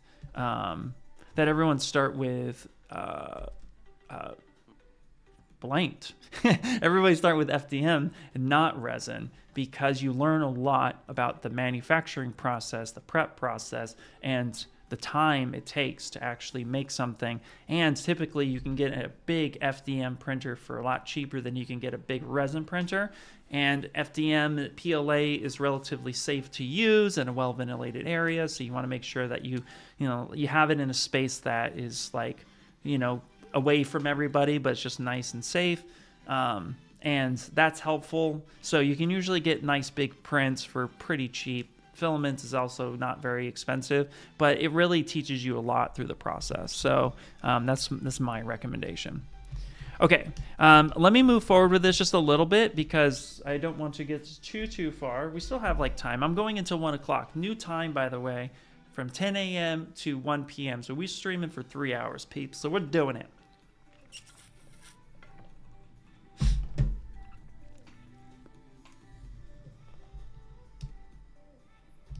Okay, so let's do this real quick. So we're going to come through here, and we're actually going to use array mesh. This is one of my favorite features in the whole wide world. It's really, really cool. And the reason why it's so cool is because we get to do some fun stuff. We get to do stuff like this. Let's turn array mesh on, transpose, and we're going to lock position. And then what we're going to do is we're going to repeat. We have a tripod for his chair, and so that is what we're going to be utilizing. And then what we're going to do is we're going to rotate on the y-axis 360 degrees, which is super fun. And then from there, what's neat is then I'm going to pull this back. Boom. And now this allows me to position this exactly as I see fit. And of course, if this feels a little off center to us, we can actually change the quote lock position and move this forward to be a little bit more center, relock that position so everything can be identified as necessary. So we can change that. That's going to be pretty good. Say something like that. And these are also super thick legs, so we're going to make this a little bit skinnier. There we go. Now, the fun part is that we don't try to get everything perfect in the first shot. If you happen to, that's always great. But I typically try not to. I just try to get it close enough for what I'm going for. I can always make adjustments later. I'm gonna shrink this down just a little bit. There we go. Okay, that should be good. And then here, we're just gonna make this our proper mesh. It's the quickest way to get legs. Also, what we can do before we make the mesh, that's actually, so I was doing a inflate shrink. So I was making it skinny by pressing holding control and using the scale of the gizmo. But you can see here that's caused some warpage. So I'm gonna use the ClipCurve at 100%. And I'm just gonna clip just above this edge, which will re-flatten that out. So again, Control Shift, come through here, clip that. Same thing this way. I'm going to come through and clip this. And because array mesh is just repeating that process, so let's say something like that. There we go. That's going to be nice and even. And then, of course, too, we can add some topology to this. So I can say, you know what? Let's come in here. Let's do insert, multiple edge loops. Boom, say something like that. And then if we don't want the end gone, we want some cleaner topology. Let's go ahead and see if we can get this. So that's not perfectly straight on that. That's actually going to fail because of that. So that's okay. The n-gons aren't going to show. I'm not worried about that. So let's actually just come through and give me a couple loops here and here. Not really worried about. We're going to be burying those anyway. And then boom. Simple enough. And then here, let's actually send this home, drop this back down, and we can make our adjustments as needed. So here we have just, it's a bit of a weird tripod. So this is why I wasn't worried about making it super perfect, but I'm going to be using this top edge line, this top edge loop right here as a guide to make sure that they are where I need them to be or get them close enough. So that's kind of like my eyeball measurements. There we go. Say something like that. Now he's on a funky little tripod. Now this chair is way too big. So let's go ahead and just grab here. Let's scale this down. Bring this back up. There we go. Okay. Perfect.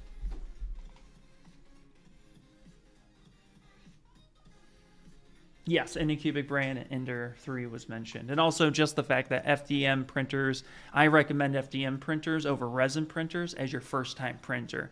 It'll really show you a lot about the manufacturing process, how 3D printing works. It's fun to watch. Yes, it takes a while, but usually you can get a nice big printer for pretty cheap if you buy FDM, but if you buy resin, then the bigger machines typically cost more. Now, if you're into miniatures, I didn't say this last part, so I'm actually adding onto it.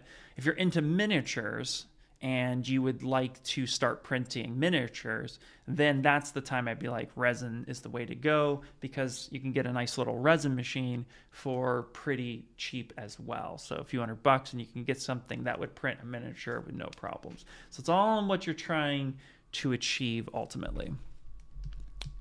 Okay, let's get some wheels done made.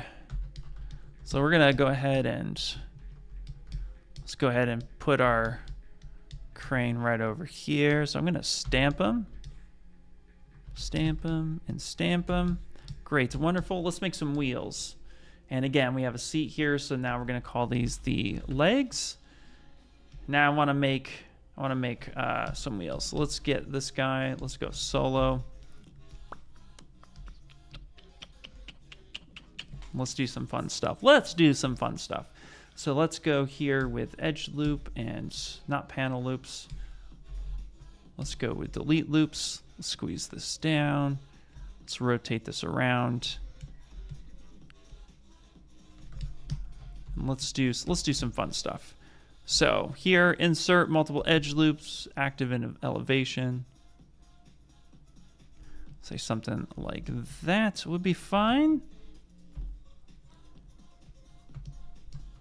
And then let's make sure that we're doing this, say something like that. Okay, great. Now here's a fun way to go about. If you want something very specific that's going to match a certain size, here what we're going to do is actually hover over an edge and go polygroups. And I'm going to now grab all of this right here, say something like that. So selecting both sides, I'm going to go ahead, hover over the edge, and go Q-mesh all polygroups.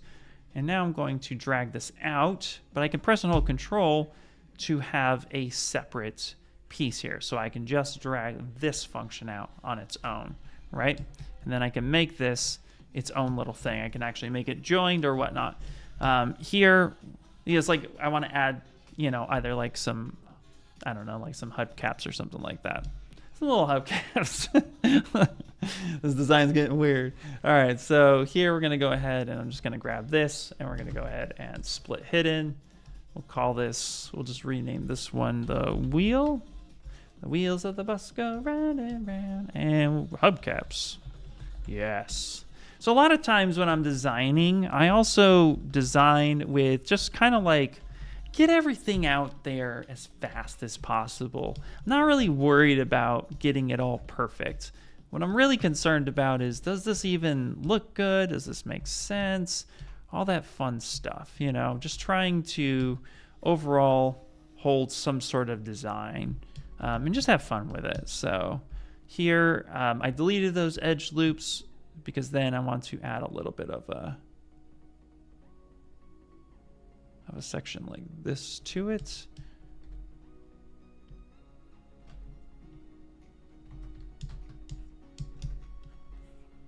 I'm gonna go ahead and just invert this, kind of push this up just a little bit.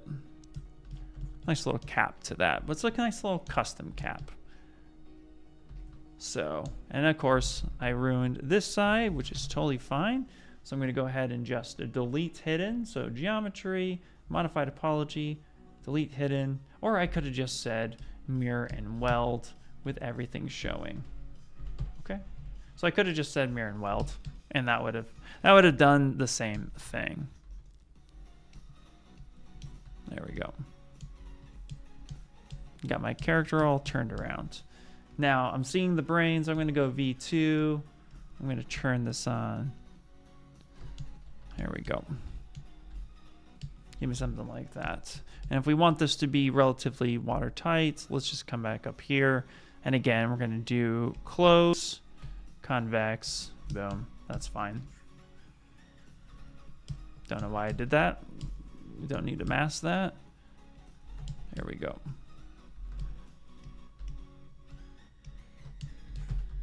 Let's go ahead and select this guy, and then let's start scaling this down to make a little bit more sense. Cool. Let's come in. Let's go ahead and push this in. All right. And then I do want to create some sort of like wheel weld or base to it. So here we're going to go ahead and what we're going to do on this one, actually, we're going to try something fun. So I'm going to go ahead and do Control Shift D, which duplicates, right? And then what I'm going to do is, actually, do I want to do that way? Sorry, I'm thinking. Do I want to do it like that? That's a great question. You know what? Let's just do this. Let's just do knife. Yeah, that should be fine. Let's do knife curve on that. And then let's actually come in and let's do polygroups, group by normals. Yeah, that's perfect. All right, that'll give me that right there. And then I'm actually going to give myself an extra favor and I'm going to crease my polygroups so that they're nice and clean. And then I'm going to ZBrush this. Now this is super low. This is barely 400. This is barely 400 total points, and ZBrush starts at 5,000 total points. Now we can customize that, or what we can end up doing is I can divide a few times, get it up to something like 28,000, so then I have something like this. And then I can come through, go back to ZBrush, and do my target polys at 5, keep groups at 0, and then adaptive size, but I can also keep creases. And that's okay. So now I can come through, maybe turn off. Okay, that's fine. It's currently yelling at me just a little bit. That's okay. It's because the mesh isn't that great. So let me come through, say something like that one more time.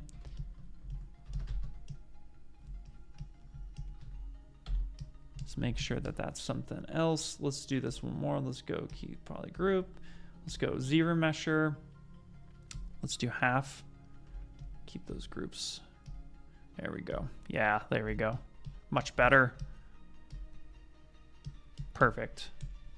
Great. Then I can blow this up a little bit. And I can also widen that.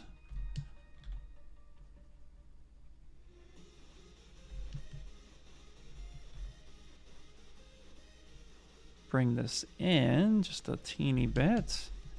And then we'll widen the wheel just a bit. Yeah, there we go. That should work out just fine. Now here, I do want to give this a little bit of like a hollow effect, right? I want this to appear that it's shelled out without actually shelling it out. I could shell this out. I could make this a shell. And the way I can do that, let's go ahead and save. I haven't saved in a little bit. And then I'll check chat. So here, I can actually come through here. And I can go ahead and delete hidden. So I just selected this bottom piece. And I can go ahead and modify topology, delete hidden. So that's going to automatically do that for me. But what I can do now is I can go with dynamic subdivision, turn on dynamic subdiv, maybe turn smooth down to just like 0 at this point, and then I can bring in my thickness. And I can do this. This is one way of going about doing it. The other way about doing it is just to do it manually at this point, right? So I can make this all one poly group, come through here, grab my Z modeler brush, and I can just grab this out and shell it like that. And that's one way. Oh, you know what we could do too? Check this out. This is a fun little trick. If you don't want to scale this down, but you don't want the normals to flip here, like you can't really avoid the normal flipping, but you can push it inward, then just come down here to display properties, flip normals, and then boom. Then you got it like that. So you can do that. However, I don't want to do this approach because I do want to 3D print this. And I want this piece, I want the wheel itself to be 100% solid. It's not going to be able to be rotating. So I'm going to fake it. And the way to do that is to come in here and actually do inset with, I always butcher this word, custom equistant, equisant snap, custom equisant snap. Hopefully I said that right. And we're going to do all poly groups. And then I'm going to lower that down because if I were to have the standard default, so this here is what is that? That's usually like 0.25. What happens is sometimes it just doesn't respect the other edge loops and it creates some funkiness to it. I think it was 0.25. I think it was something like that. So sometimes at higher numbers, see if I can get it. This is actually pretty clean topology, so it's probably not going to fail. But this right here, you're just going to inset that. So I usually set that pretty low. Oh, there we go. It's because it's low. Sorry, had it backwards. Because it's low, it's not respecting those other edge loops. But because we're actually going to scale that up, it's going to respect that. It's going to give it, it's going to respect it, and it's just going to be nice. And then from here, I can come in and do Q mesh, and I can start bringing this up. And I kind of just raise that up in there a little bit. So now this will be a nice kind of solid shell. Now that was a little too thin, even for my taste. So let's come here and let's do something a little bit more like that. And then let's go Q mesh. And then again, I'm just going to tap this up and I'm going to do, no, I actually didn't want to do that. So let's go like that and bring that up. And then one more time, say something like that. And then here, again, we can go to crease poly groups. There we go. So that's a little bit nicer at that point. And then here, I'm actually going to skinny this little hub up a little bit. And maybe we'll widen that just to make it believable. Cool. So, yay. Who needs D's anyway? Exactly. You're 100% correct, man. Thanks, Nick. Appreciate it. Okay, let me check chat here real quick. Sorry guys, Let's see. Bamboo A1 is one of the best entry-level printers nowadays. Awesome. Yeah. I don't actually FDM print as much anymore, just because I have a lot of resin printers. Let's see here. How to make perfect how to make perfect retopology, Jay. So, you know, a lot of it is just understanding the science of the actual topology, the way the edge loop should go. For hard surface, the key rule is if it deforms, no triangles. If it deforms, no triangles. If it doesn't deform, triangles are usually okay. So it just depends. You want to minimize as many triangles and next to no n-gons as possible. You don't want a ton of n-gons because they don't smooth much at all. They're terrible. N-gon smoothing is bad, so you don't want that. So yes, in game engines, things typically get triangulated anyway, but for the ease of use when you're rigging, when you're setting up for any type of just getting clean mesh for, you know, for UV unwrapping, you want nice even quads. You want them to be nice and good. You want it to support the mesh as much as possible. So so it's kind of an open-end question because perfect topology is the best topology you can get. So whatever you can get, that's the best. And if you're looking at your mesh and you're like, I could do better, then it's not perfect. It's perfect as is equal to as close as good as you can get, or until your team says, hey, good job, move on to the next thing. So yeah, it's the best way I can answer that question.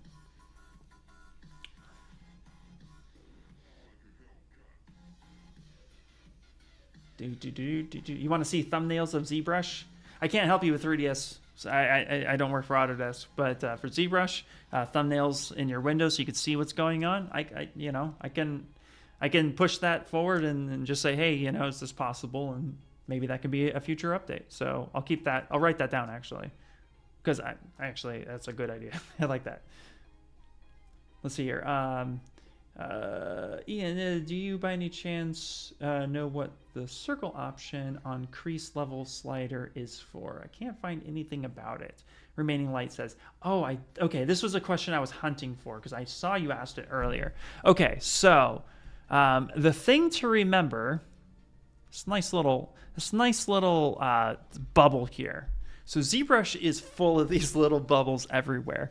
I want you to think of this bubble as another algorithm in the way it works. It's a lot of times it works for, it really just helps with the algorithm. It's just another way of going about it. It's the easiest way to explain it because, for example, DynaMesh has a bubble and it's just functioning the way that it does. Now, a lot of times, if you don't know, if you hover over a shape, like let's say CreaseLvl, right? And I hold control, it's gonna tell me exactly what this thing does. This is called auto note. So if you didn't know it exists, now it does.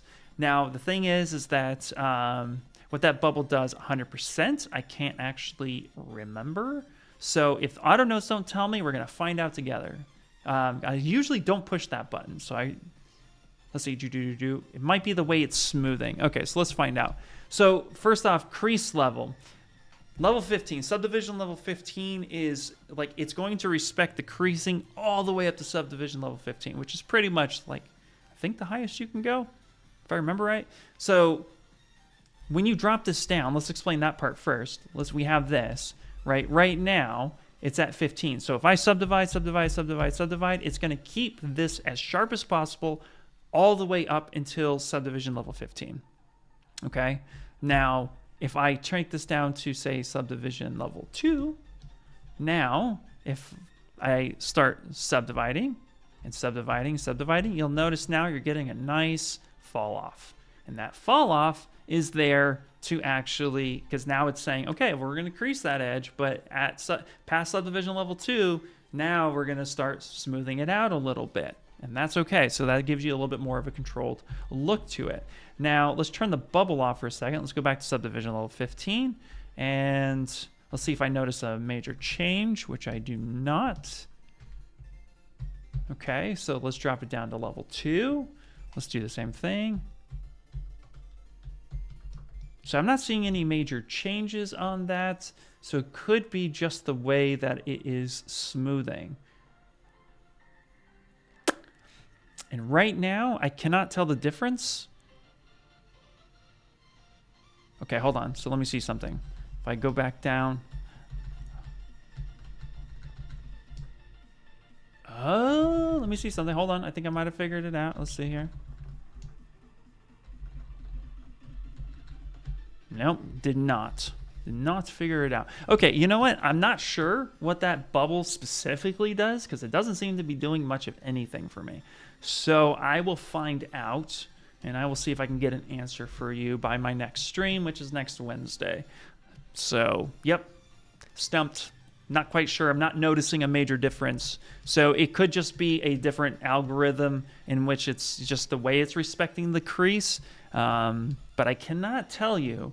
It's not making any sense to me at the moment. So, but great question. I'm actually going to note this down. So, great stuff. I'll find out. Let's back up in time.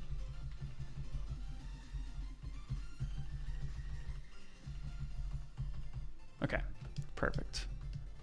There we go. Let's just mask that off. Get the history. Boom. Bada bing, bada boom. Great question, though. Okay, great. Any news on ZBrush for the iPad? R asks. R, we're going to be having news soon. We are in development of it right now. And so trust me, myself and half the team that is currently sweating on it and the other half that is currently sweating on it to make it as awesome as possible. Everybody on the team is super excited to release it, and we want to make it the best version possible. This is actually part of the biggest part of our year. So what I can tell you is more information is to come. And, you know, we're going to be updating people as soon as possible. We want to make sure that you guys get exactly what you want and what we can produce. So in order to do that, we've taken in a lot of consideration in what people have said as far as the feedback. We've been watching the community talk about it. You guys have been asking for ZBrush for iPad for years now. So believe you me, we've actually done some good market research. We're really on our way to make sure that we're providing the best version of ZBrush for iPad possible and really have a good solid launch. So as we announced it on the summit, ZBrush for iPad is coming in 2024, but more news on that soon. So please stay tuned and don't worry. We're really, really focused on making it as best as possible. So trust me, I'm really excited for it. I'm going to be doing a lot of fun stuff. And as soon as I'm allowed to say more, I will definitely tell you. Trust me.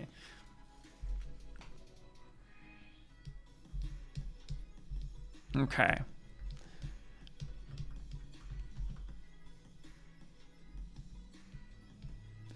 Again, I can't tell you more than what I just told you, but I think you all are going to be really excited for it. So stay tuned. Trust me, okay? Stay tuned. I'm really jazzed. I cannot wait to talk about it more. I want to talk about it so bad, but I can't. I'm so sorry.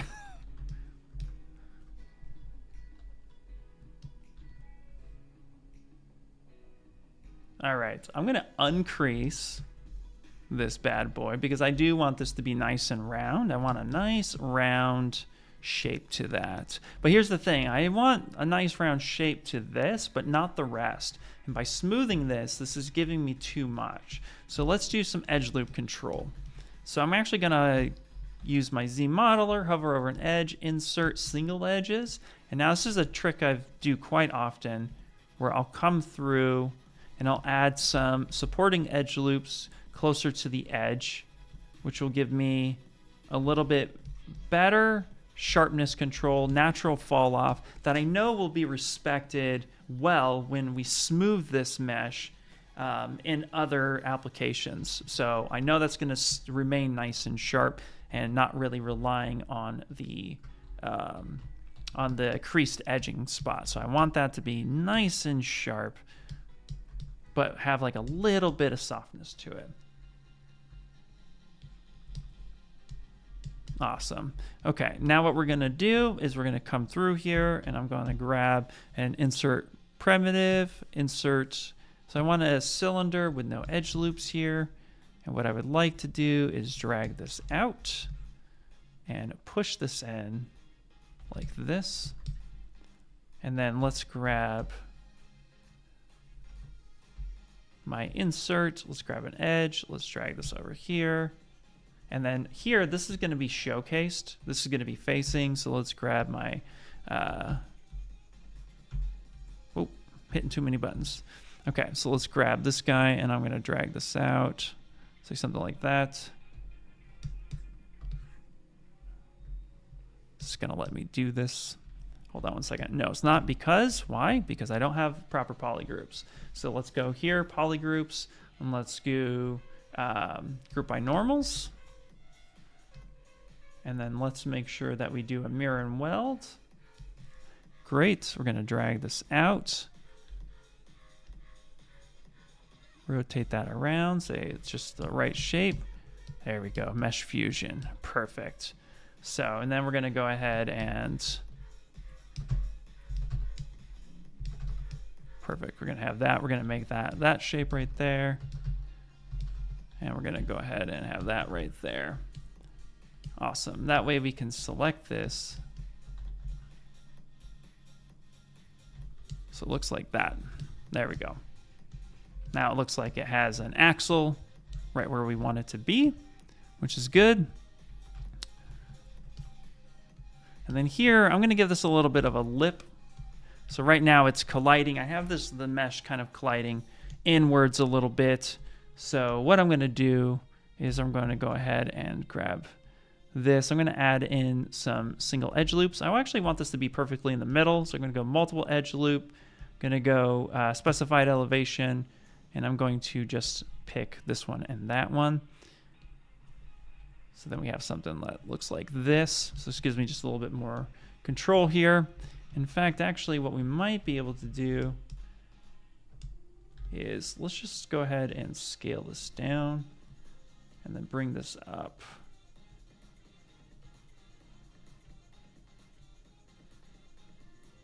There we go. Yeah, I think that'll be a little bit nicer. Okay.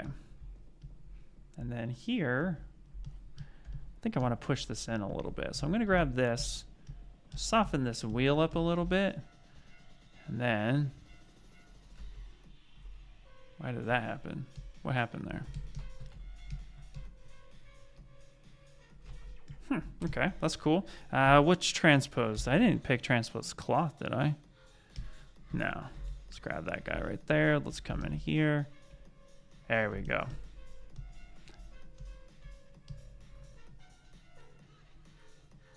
So we're going to scale this in just a little bit.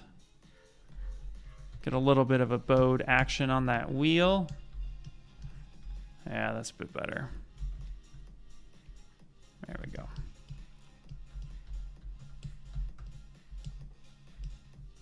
Yep, I think that's going to be cool. All right. That'll give me pretty close to what I'm looking for. So let's go ahead and save it. Let's see. So you're sculpting a male head, decided to insert sphere for the ear, and after sculpting the ear, I merged the ear to the head, but when I DynaMesh, the ear disappeared from the head. Okay, so in that case, Sheriff, probably what happened was your resolution was really low, and there wasn't enough vertices to control that. That's the main, but outside of that, I couldn't tell you another reason why that would happen. Trying to think. There we go. It's a little bit better. Nice little lip on that. Yeah, if you're using DynaMesh, then it could just be super low resolution. So let me show you an example. So let's go here. Let's go grab his body. I'm gonna hit solo for a second. I just saved it, so no big deal. So let's say here we're gonna hit DynaMesh. So I'm gonna find out the resolution of this and hit DynaMesh. And now we've lost our subdivisions at this point. And then let's go ahead and let's reduce it.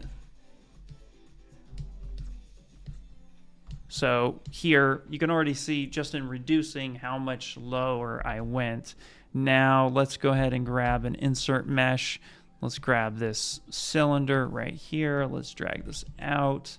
Let's make this here. Let's do something like this. Okay. So I'm oversimplifying it, I understand, but let's see if this was kind of something what you were talking about. Then I'm going to DynaMesh, then I'm going to DynaMesh again. And now my ear's mostly gone. That could be it. It could just be not enough resolution. So I would increase the resolution and give that a shot, and that will retain that information a little bit better. Unless you accidentally hit it. Unless you did this one of these things. But no, you DynaMesh, so that doesn't make any sense. Because even if I were to DynaMesh this, let's delete lower, let's hit DynaMesh, let's come here. Yeah. That's not gonna do anything. So the hiding shouldn't play a factor. So that's the only thing I can really think of off the top of my head. The only other thing is if you're on solo and you're using IMM. So you're on solo, IMM, you're DynaMeshed, and you drag this out, it will disappear. But in the re-DynaMesh process, it shouldn't cause. Resolution would be the only factor, I think. So if you were to have, again, low resolution, that's gonna tear that up, because it's only going to. So you may try. I would say try increasing the resolution. You might be super low. Most of the time, resolution starts at 64.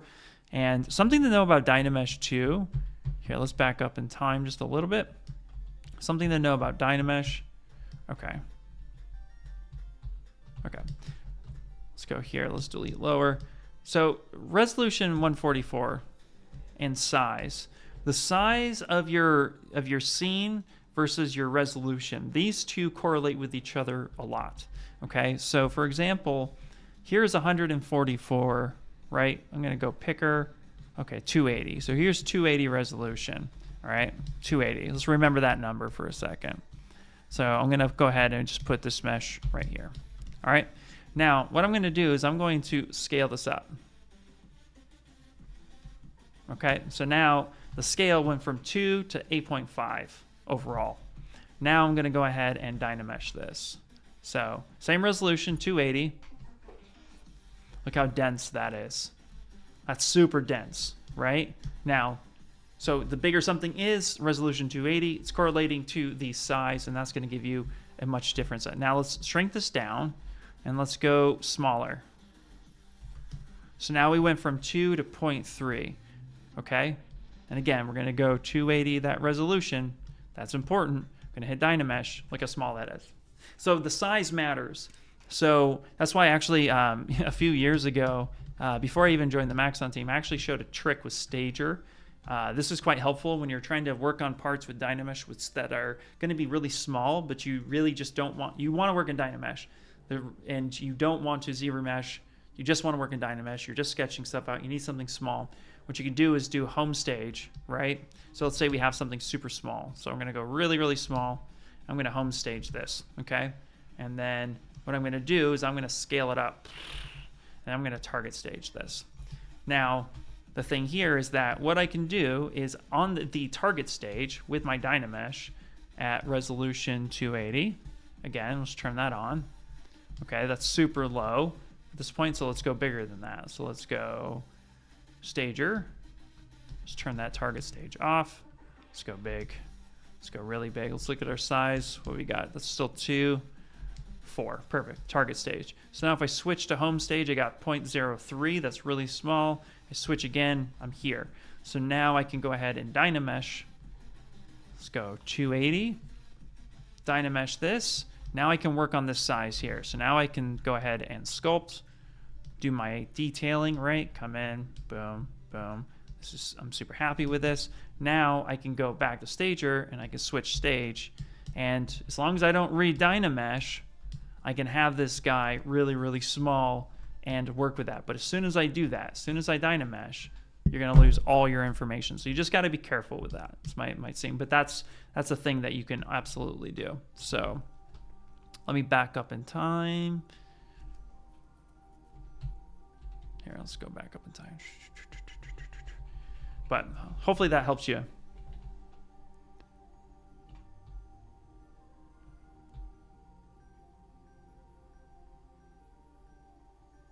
Whee! Backing up to my...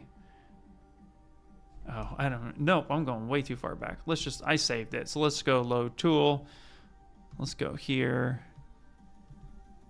Let's just open it. Perfect. All right. Beautiful.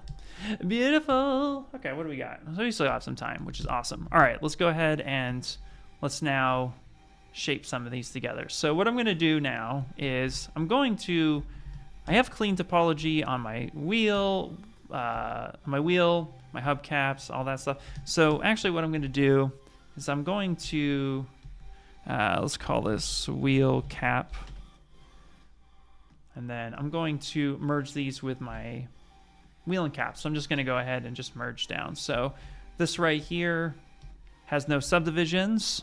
It's just being smooth naturally. This one has subdivision level 4. So I'm going to match this. So I'm going to turn off dynamic subdivision. And I'm going to manually smooth to subdivision level 4. I'm going to come on up to 1. And then I'm going to go ahead and merge down. And when I do this, it's going to merge things together, but it's going to keep my subdivisions. So I want to be able to switch between subdivision level 1 and subdivision level 4. And that's the way you can do that, especially if you have that connection. So now, and then this is the main wheel, which is perfect. So now let's go back to V1 where everything is living. I'm going to go ahead, grab my pizza box. Let's scale this down. Now I'm going to move. I'm actually going to duplicate this, so I'm going to make this a little easier on myself. I'm going to duplicate one of these. I'm just going to put this in the back.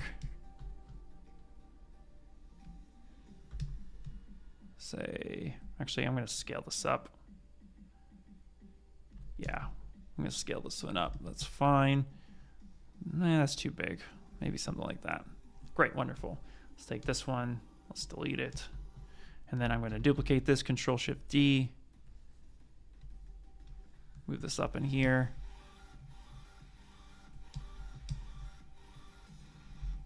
Oh, I didn't mean to do that. I had the pizza box on there still.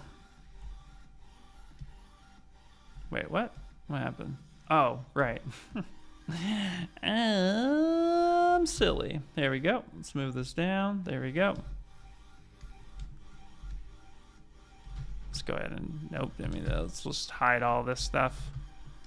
Yeah, let's touch this one. Let's touch this one. Perfect. Let's move that over here.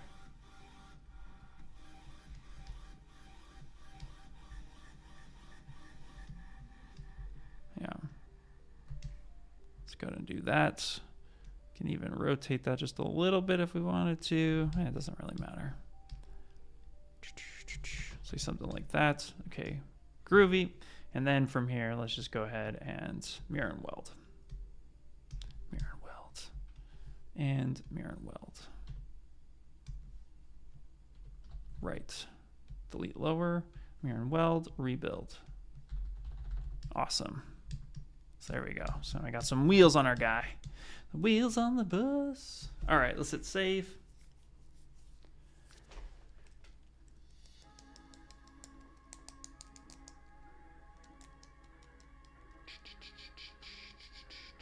Should be doing more 3D design, more design for printing in ZBrush, and wondering how you can snap an object to another. Looks like, Jason, actually, the answer was that you actually, let me know if that that answer worked out for you, the contact functionality. And then the IMM brush can do that too. Yeah, so when you're snapping stuff together, so here, anytime you're using an IMM brush, it's going to snap to a vertice. It's just how it works. It's going to take that vertice normal, and in this case here, hold on, it's because I have subdivision. So if you don't have any subdivisions and you're dragging this out, it's going to go on that facing normal. And what you can do actually, so it's going to follow that normal. If I hold shift, then it's going to snap off of that a little bit. So here it's always pulling off of that front facing normal, the direction of that normal. So as I drag this out, so this is a way to go about getting that to be snapped correctly to it. There's also a couple other things too that you can do. The contact one was new. Before I go over that one, there's an actual align function here. And so if you need certain things to align to, let's say, the dead center or the bottom or the top, whatever, all this fun stuff. You could use the align function. This is really meant for like, I need to align these wheels. So I'm gonna pick these wheels right here. And I want these to align. Should be that way. Does that work that way? Maybe not. Okay, maybe it can't work with that. So I think it's just visibility at this point. So let me do visibility, V2. Let me hide everything except for this wheel and yeah, the wheels I have selected and these two. And let's say these wheels are off center here and I need to align, then I can snap these visible subtools to that wheel and make it perfectly aligned. But in the case of like what was asked about like one object to another, IMM will do that. And then there is the new contact feature, which Paul was showing off a little bit, which I believe only works on the main subtool. So let me grab this rivet right here.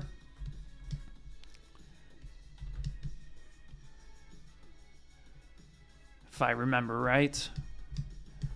Okay, cool. So we have this bolt here and I want to snap it to this point. So the new contact will allow this to happen. So trying to remember it, 1 second. So point here, C2, is that correct? Oh my gosh. You know what, 1 second. Let me actually just pull you to the right video source. My brain is blanking, I apologize. Give me 1 second. If you don't have 2024, then this won't work for you. The contact is still the same. Let me see here real quick. I'll actually point you to a Cineversity video that was done by Michael Pavlovich. He'll explain it a little bit better than I could at this point if he did it. Where is it? If not, we have one in Cineversity. I'll just go to our stream. Let me see real fast. To do the transformation. Okay. Where do we show it? And I'll point you straight to that. I believe it was here. 1 second. I'll get you the video for it, and I'll tell you the timestamp.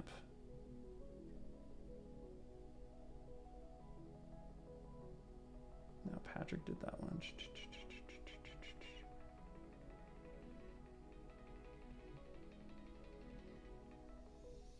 I was actually in Miami when we did this one. That's always fun. Or was this earlier than that? Maybe it was 2023. 1 second.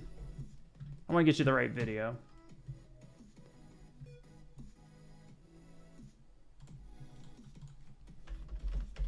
Okay.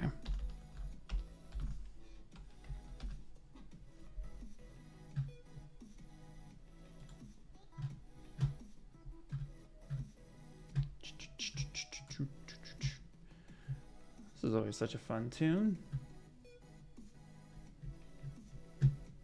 Oh my god, we have so many videos.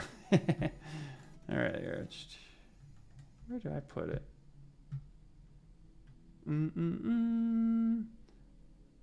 Should make an app. We're gonna make an ass ZBrush on this one actually. This will be a good one to do. This one's a little interesting.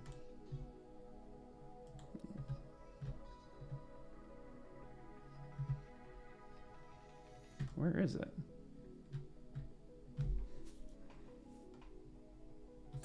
Give me 1 second, guys. Apologize. What? Trying to remember when we dropped it.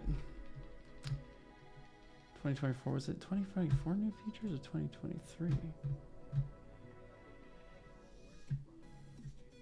Ugh.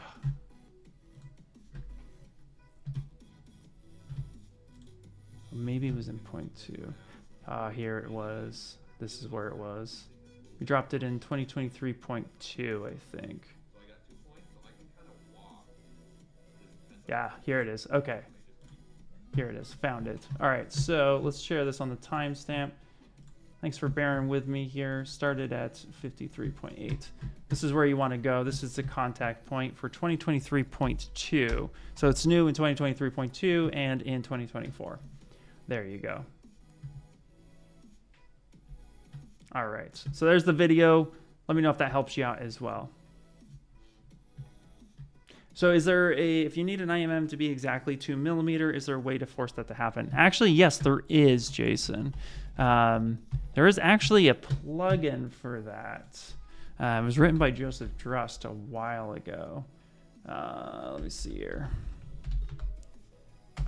I don't have it installed for me, but let me see if I can get you a link to that and I can explain what that does. It is called IMM Draw Size.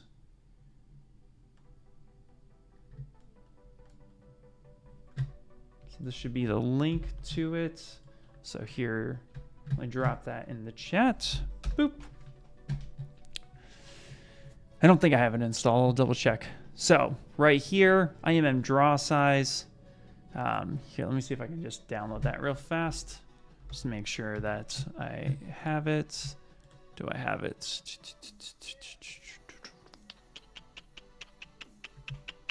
Nope, do not have it. Okay, so let me go ahead and save that real fast. And then, of course, let me install it. So if you're unfamiliar with how to install, all right, let's go Program Files. So we need to go to our latest version of ZBrush. We need to go to Startup, Z Plugin 2024. Can open this one up here. Gonna pull this off because I don't remember what's in my downloads. So let's go over here. Gonna extract.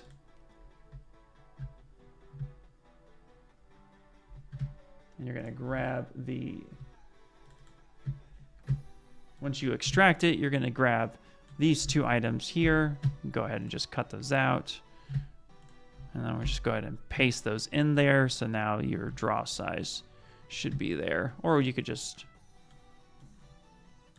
drag and drop it. If you already have it, it'll say, hey, you know, it's no longer in there, whatever.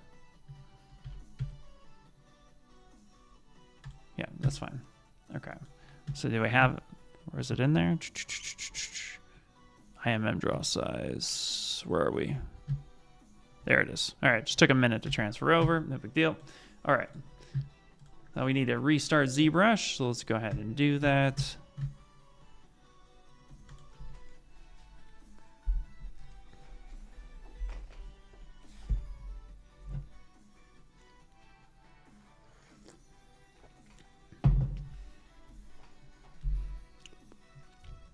All right, there we go.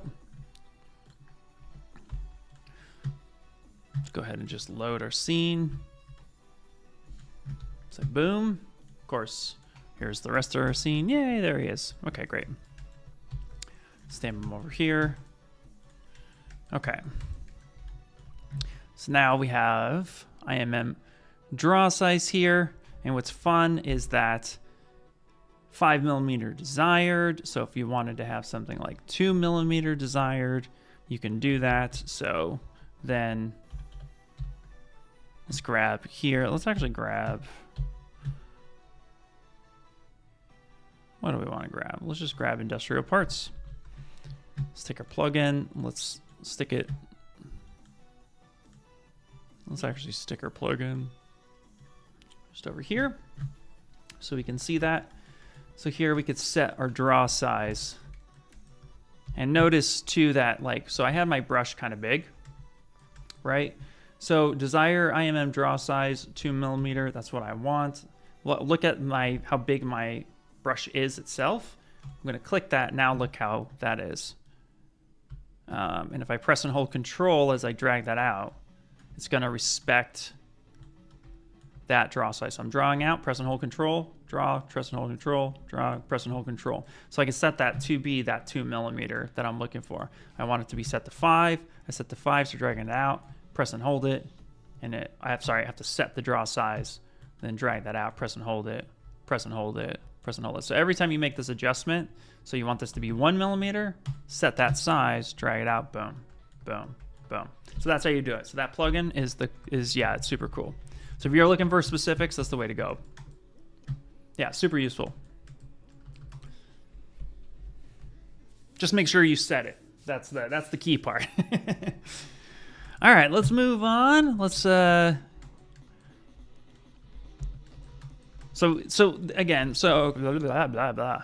Yeah, all words and things. So this is where we got so far. So we kind of dragged this out a little bit and just kind of working with it. We need to refine his shapes a little bit more, but we have a lot, or we have enough information here to start looking at the refine process a little bit. Now, he's a brain, so he's soft tissue, right? So I actually want him to be a little squished against this stuff right here.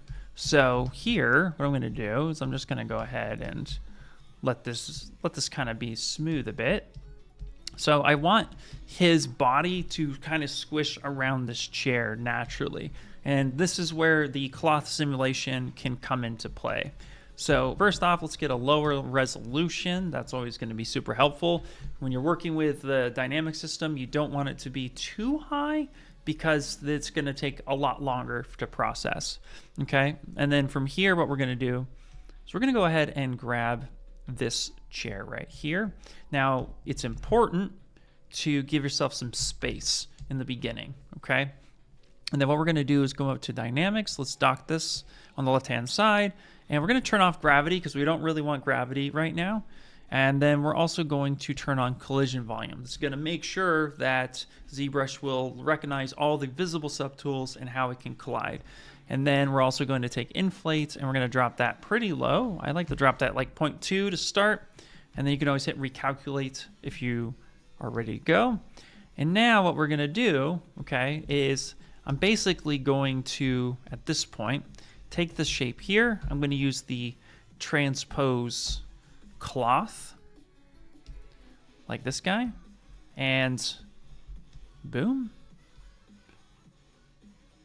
So we're going to bring the brain. Actually, let's do this. Let's grab the transpose regular. Let's actually bring this a little closer.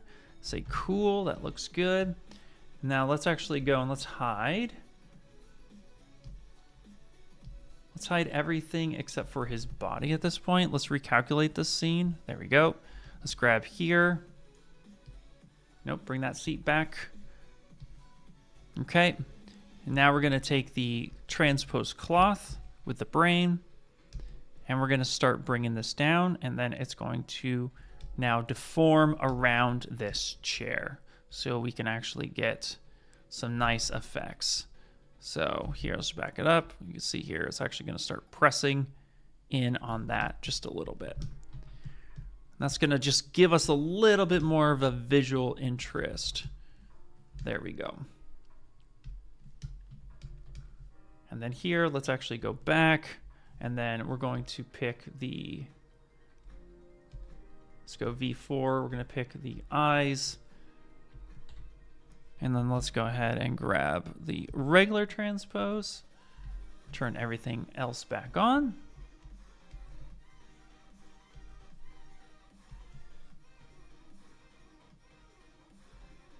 I want this guy and this guy. Everything else, and we're just gonna bring this back down. There we go. Get that back in there. So now we got a little bit of a squish factor, and we can play with this the rest of the way. Let's get our alpha 18 back.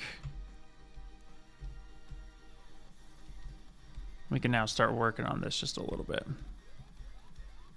There we go. Now startup material is a little white. Let's go basic material. There we go. So it just helps us get a little bit more squishy. Let's go BDS, BDS for DamStandard. There we go. You need to make more time in my process and discover and play around with some new features. Absolutely, Jason. I definitely agree. Nice. Can we do it the other way around, as in you want the hard surface to squeeze in the other subtool? Yes. Yeah, you could do it the other way around. It's just usually typically something hard isn't going to get crushed.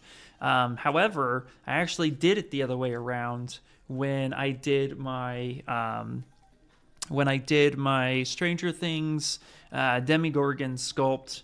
I needed his foot to crush a oil barrel or a toxic barrel, and so I did that the other way around. I took his foot and I moved his foot in position, and then I took the barrel and then I moved the barrel up and ran into his foot. So anything that you have that's selected is going to be the thing that deforms. So you just choose the opposite item.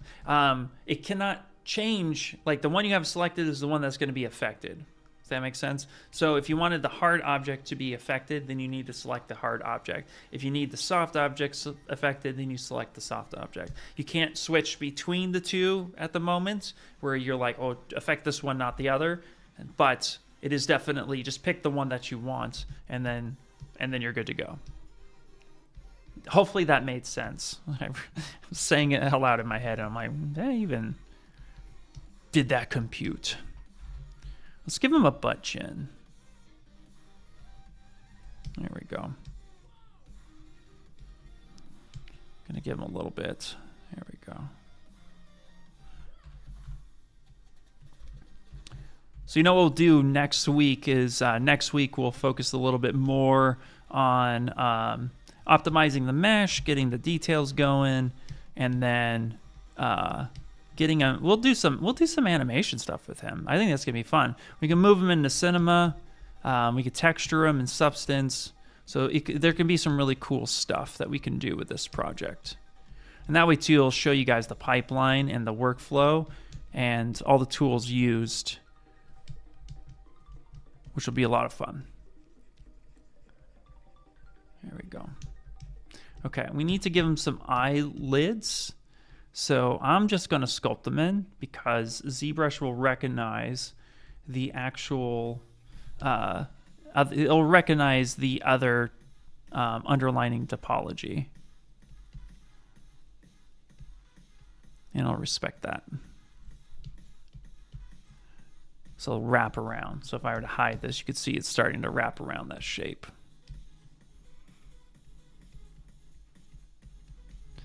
Actually, what we could do too, let's do this. So I have him having some pretty big, eyebrows here, but I need to get underneath these. So I'm going to dial these back just a little bit, so then I can come underneath, get the eyelids, because usually the eyelids are, again, you got your brow bone and then your eyelid is underneath it. Everybody's a little different, but I want them to have some eyelids. Right, so we're going to do something like this. Smooth that down just a little bit. There we go. And again, if we need to support ourselves, you know, have a little bit of non-colliding, we can turn on backface mask, have this come in. Now we can start building up again. Give him those sockets he deserves. Now, something kind of cool, and let's go BMV for move. So the lower eyelids are usually, if you look at your own face or you look at other people's faces from the side, you'll notice that the upper eyelid is a little bit further out and the lower eyelid is further in. So it's like a nice step effect. So it'll typically look like this, where you'll have 1, 2, 3, 4. You'll have a stepping effect. So your eyebrow, eyelid, you'll have something like that. So you'll have this kind of step effect. And that's what I'm aiming for at the moment right now. So I'm kind of pulling this back, kind of correcting this shape, and just finding some appeal in his face. Same thing here. So bring this up just a little bit.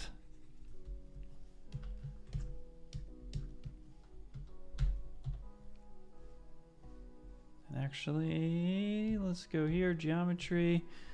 So find the topology a little bit. Let's subdivide up just a teeny bit. So BDS for DamStandard.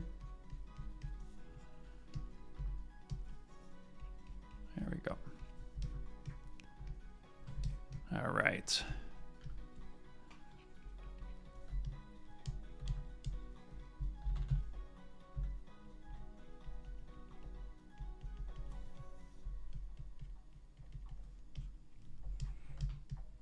Let's give him some weird shapes in his mouth.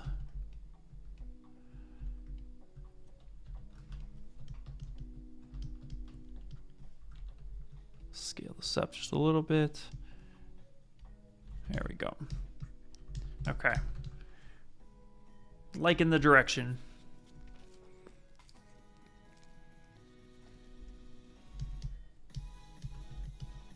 All right. I don't think he actually has a nose, but this is where I'm going to go back to my concept. Nope, he does not have a nose, and that is okay. But we could give him a mouth bag. That should be really fun. Now, again, I'm not really focused on detailing so much, but we should give him some sort of mouth bag here. And then that way we can at least get him somewhat prepped for, at least, you know, ideally prepped for some animation.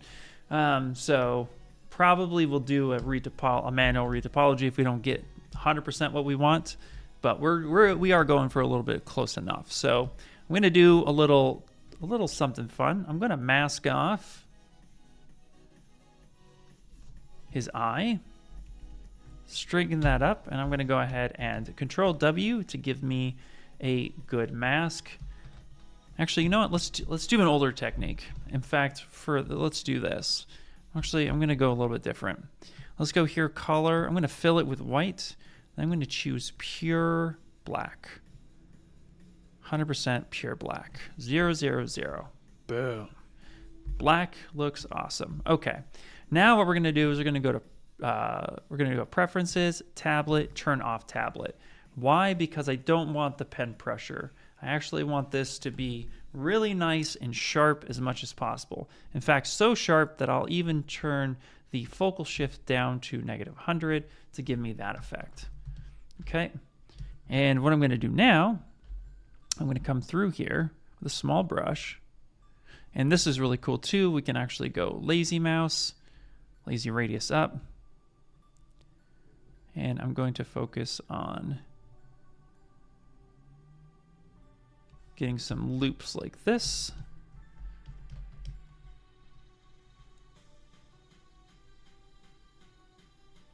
There we go.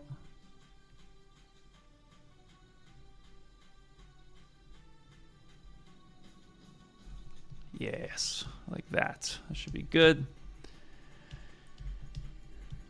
Okay, that's fine. That's perfect. Now what I'm going to do is I'm going to come up here to Z plugin, which I had it docked over here. There we go. Let's scroll down, and we're going to go polygroup it, and we're going to go polygroup it from paint. So I'm going to say polygroup from paint. Let's wait for it. Boom. Perfect. Now it's giving me some nice polygroups here and there. Now what I'm going to do is that's what I want actually. So I'm going to mask these section off here and get my polygroups back there as well. Okay. And now I'm going to go ahead and we don't really need to do a mirror and weld because the polygroups, we're going to ZBrush this and it's fine, but we need to clean up this topology a little bit. This topology looks pretty gross. So I'm going to go ahead and just fill this, I'm sorry, not with true black. We're going to fill this with white. So come back over here to color, fill object, yay. But now we can take a look at this and you see here how all this is kind of, ugh, it's not good. Okay, so we need to fix this. So what we're gonna do, easiest way, is I just put a history marker right up here at the top. And I'm gonna come up here to deformation and I'm gonna polish by groups. Boop. And polish by groups immediately did a good job cleaning that up. The other thing you can do is head up into the light box, go up to brush, go up to smooth, and we have a smooth groups. So double click that, say, yep, that's fine. Turn off RGB at this point, and then you could start smoothing the groups and get them a little bit more the way you want to see them, a little bit smoother. The smoother these groups are, straighter the line, the easier it is for ZRemesher to do its job. So we're going to come in here and really pay attention to this. Now I am smoothing the topology as well. Smooth groups doesn't just smooth only the groups, but it's affecting the topology around the groups as well. But it is doing a good job maintaining a lot of the others, not just smoothing everything, so it won't just destroy it. But you can see here, those are clear definitions of those groups. So I'm just kind of smoothing in those areas and making them nice and pretty. Okay, great. Once I'm happy with this, and I'm pretty happy with this, so we're gonna go ahead and just kind of, let's just go ahead and just put this right here on the side. So there we go. So I'm gonna just stamp this. Okay, great. So I'm stamping that in there just so we can have a kind of a before and after, so you can guys kind of see. Okay, great. So here we go. And now we're going to do the same thing. So we're going to go geometry, ZRemesher. Now we have about 500,000 vertices at this point. So I don't like starting so low at the target polygon of 5,000. 5,000 to cover all of this, and that's a lot. To respect the geometry, I want to kick this up a little bit. So remember that this number is in thousands, so 5,000. So I'm going for, you know, I'm taking 500,000 and I'm dialing that down. Now ZRemesher is quite powerful, but I like to actually say, let's go for some success. So I'm only going to ask to do 50,000. So I'm going to start with 50,000, and then I'm going to say keep groups down, same thing, adapt size down to 0, smooth keep groups down to 0, and now I'm going to go ahead and say ZRemesh. And let's see what results we get. Now, the more smaller clumps of groups you have, the more chance of failure. So you want to make sure that you have just really the important groups that you're looking for. There we go. Okay, so that's not too bad.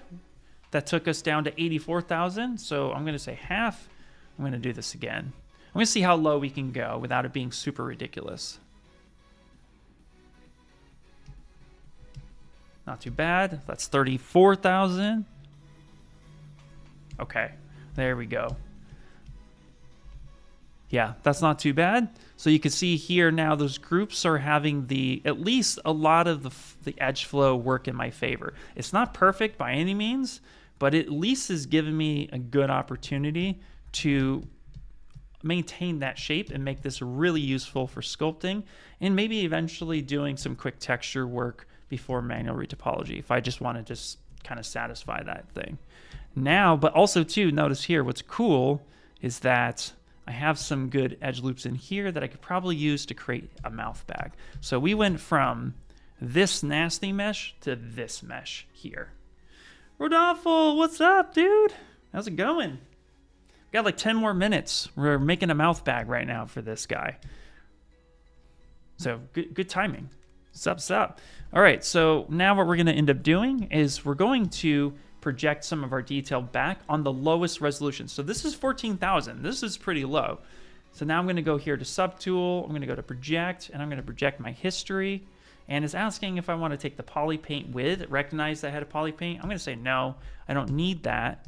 But now I went from here to here, which is fine. So this is pretty good. Okay.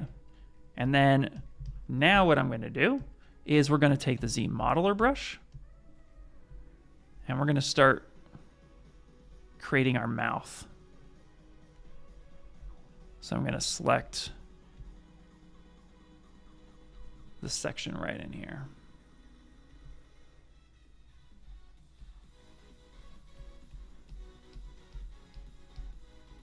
So I'm doing a temporary selection at the moment. Boom, boom, boom. Oh, deleted an edge loop. Didn't mean to do that. Okay. Pretty good. Actually, I'm going to do this top part too. Nope, didn't mean to do that.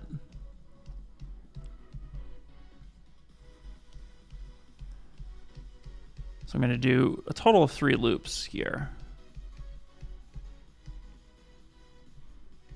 Okay. Perfect. So I got this right here. And now what I'm going to do is I'm going to go ahead and grab this, Q mesh, all my poly groups. I'm going to drag this back. Oh, okay. What happened here?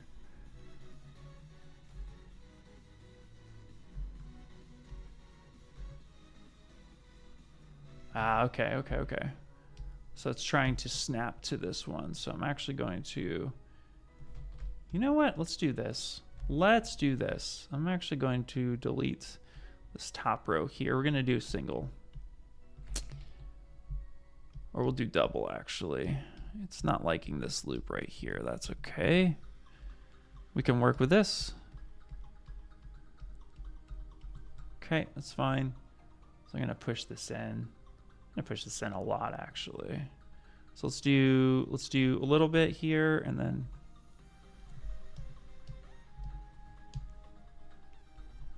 boom. Let's get something like that. Okay, now what we can do is we can come in here. Oh, what is that doing up there? It grabbed this too. Why did it grab that too? Okay. Well, that could cause some conflict there. So let's step that back just a little bit. All right, it's no big deal. There we go. We got a bit of a mouth in there. Okay, now we have this guy, which is perfectly fine. Yeah, we just got some no big deal. Let's do this. So we're gonna go ahead and now we're gonna do double so we can see the inside of that mesh. And now I'm gonna take inflate here.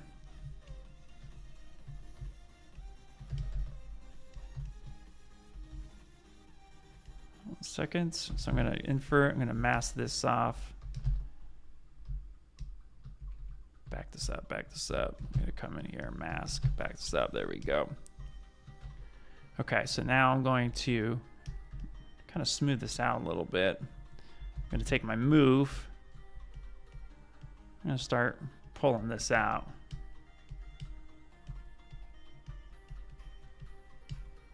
Here we go. Say something like that. Let's grab our Z. We're gonna add some edge loops here. So we're going to add in some edge loops here and here. So we could start, there we go.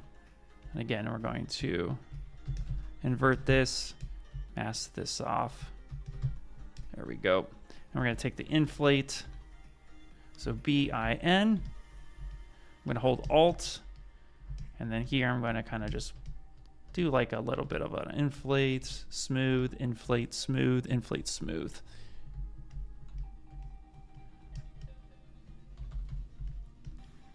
I want to pay attention to where the mouth bag itself is being pulled. So I'm using the head as reference. Throats go down.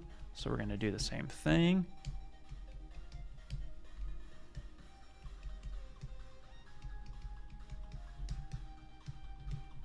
Okay. And what this is going to do is give me a nice shadow on the inside. Okay, so here, that's a little too much. There we go. Okay, and now I'm gonna come here to geometry, same ZBrush this. Yeah, it's gonna be a little bit better.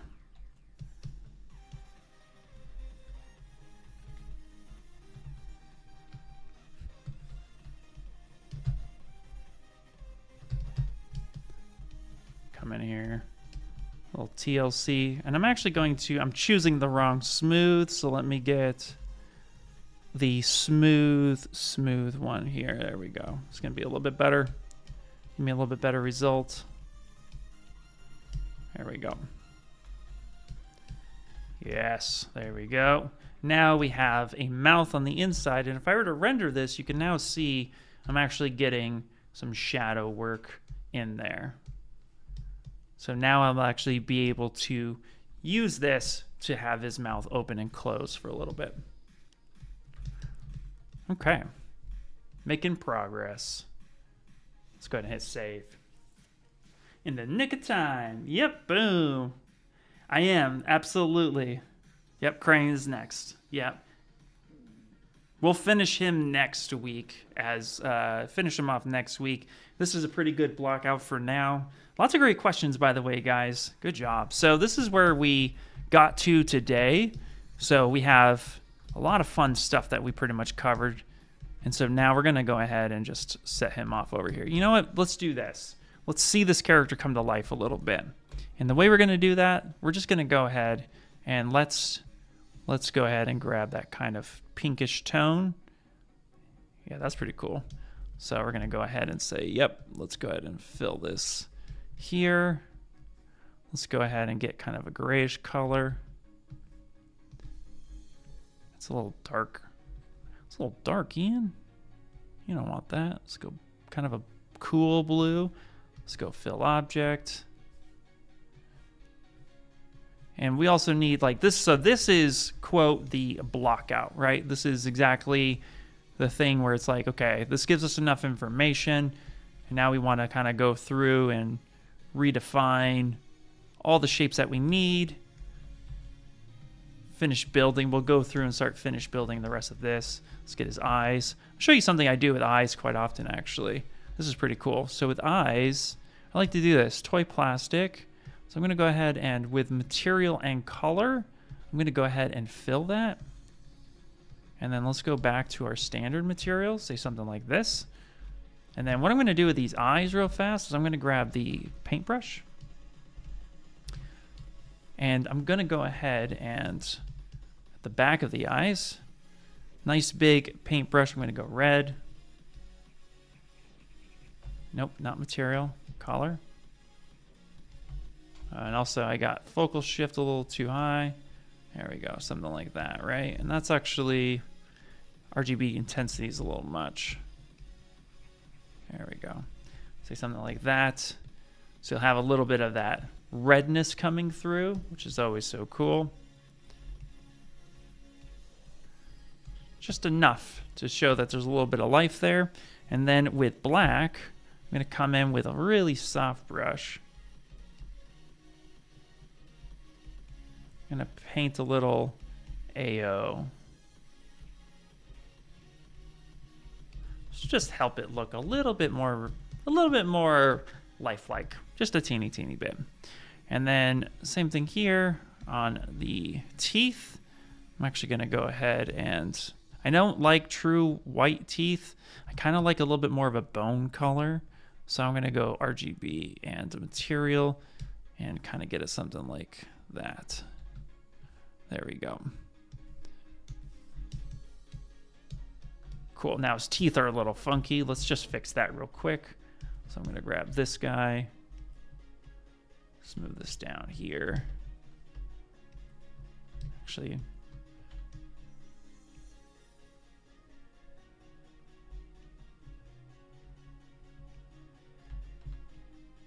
there we go. All right. Yeah, it's a little bit better. Cool. Just a little bit of color. Perfect. All right, so that's where we're ending up today. Great questions, everybody. This was super fun. I really enjoy hanging out with everyone. Welcome back to 2024. So we're going to be doing a lot of cool stuff. There's a lot of neat stuff happening in the near future. So definitely check a lot of that out. And thank you guys for sticking along. If you also want to know a lot of what is to come, we always do events and stuff like that. So if you go to maxon.net and you come up here to news and events, then you'll absolutely see the stuff that we're doing, from my live streams to, you know, all the events that we're going on around the world where we'll be. Also, too, things like VFX and Chill. These guys are amazing. If you want to know more about the film industry and VFX and how our tools are used, definitely go check that out. A lot of fun stuff, but more importantly, if you're a student, this one's important.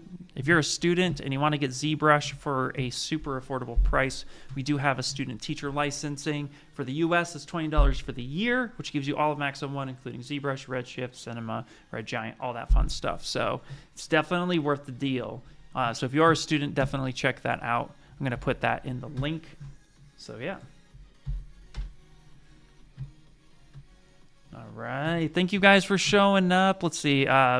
definitely in Boston, right? You know, Boston sounds cool. I'll see what I can do. All right, everybody. Thank you guys so much again for hanging out and showing up. And I will see you guys next week, same time, 10 p.m. Pacific Standard Time. So you guys enjoy it, and I'll talk to you guys later. Bye, bye, bye, bye, bye.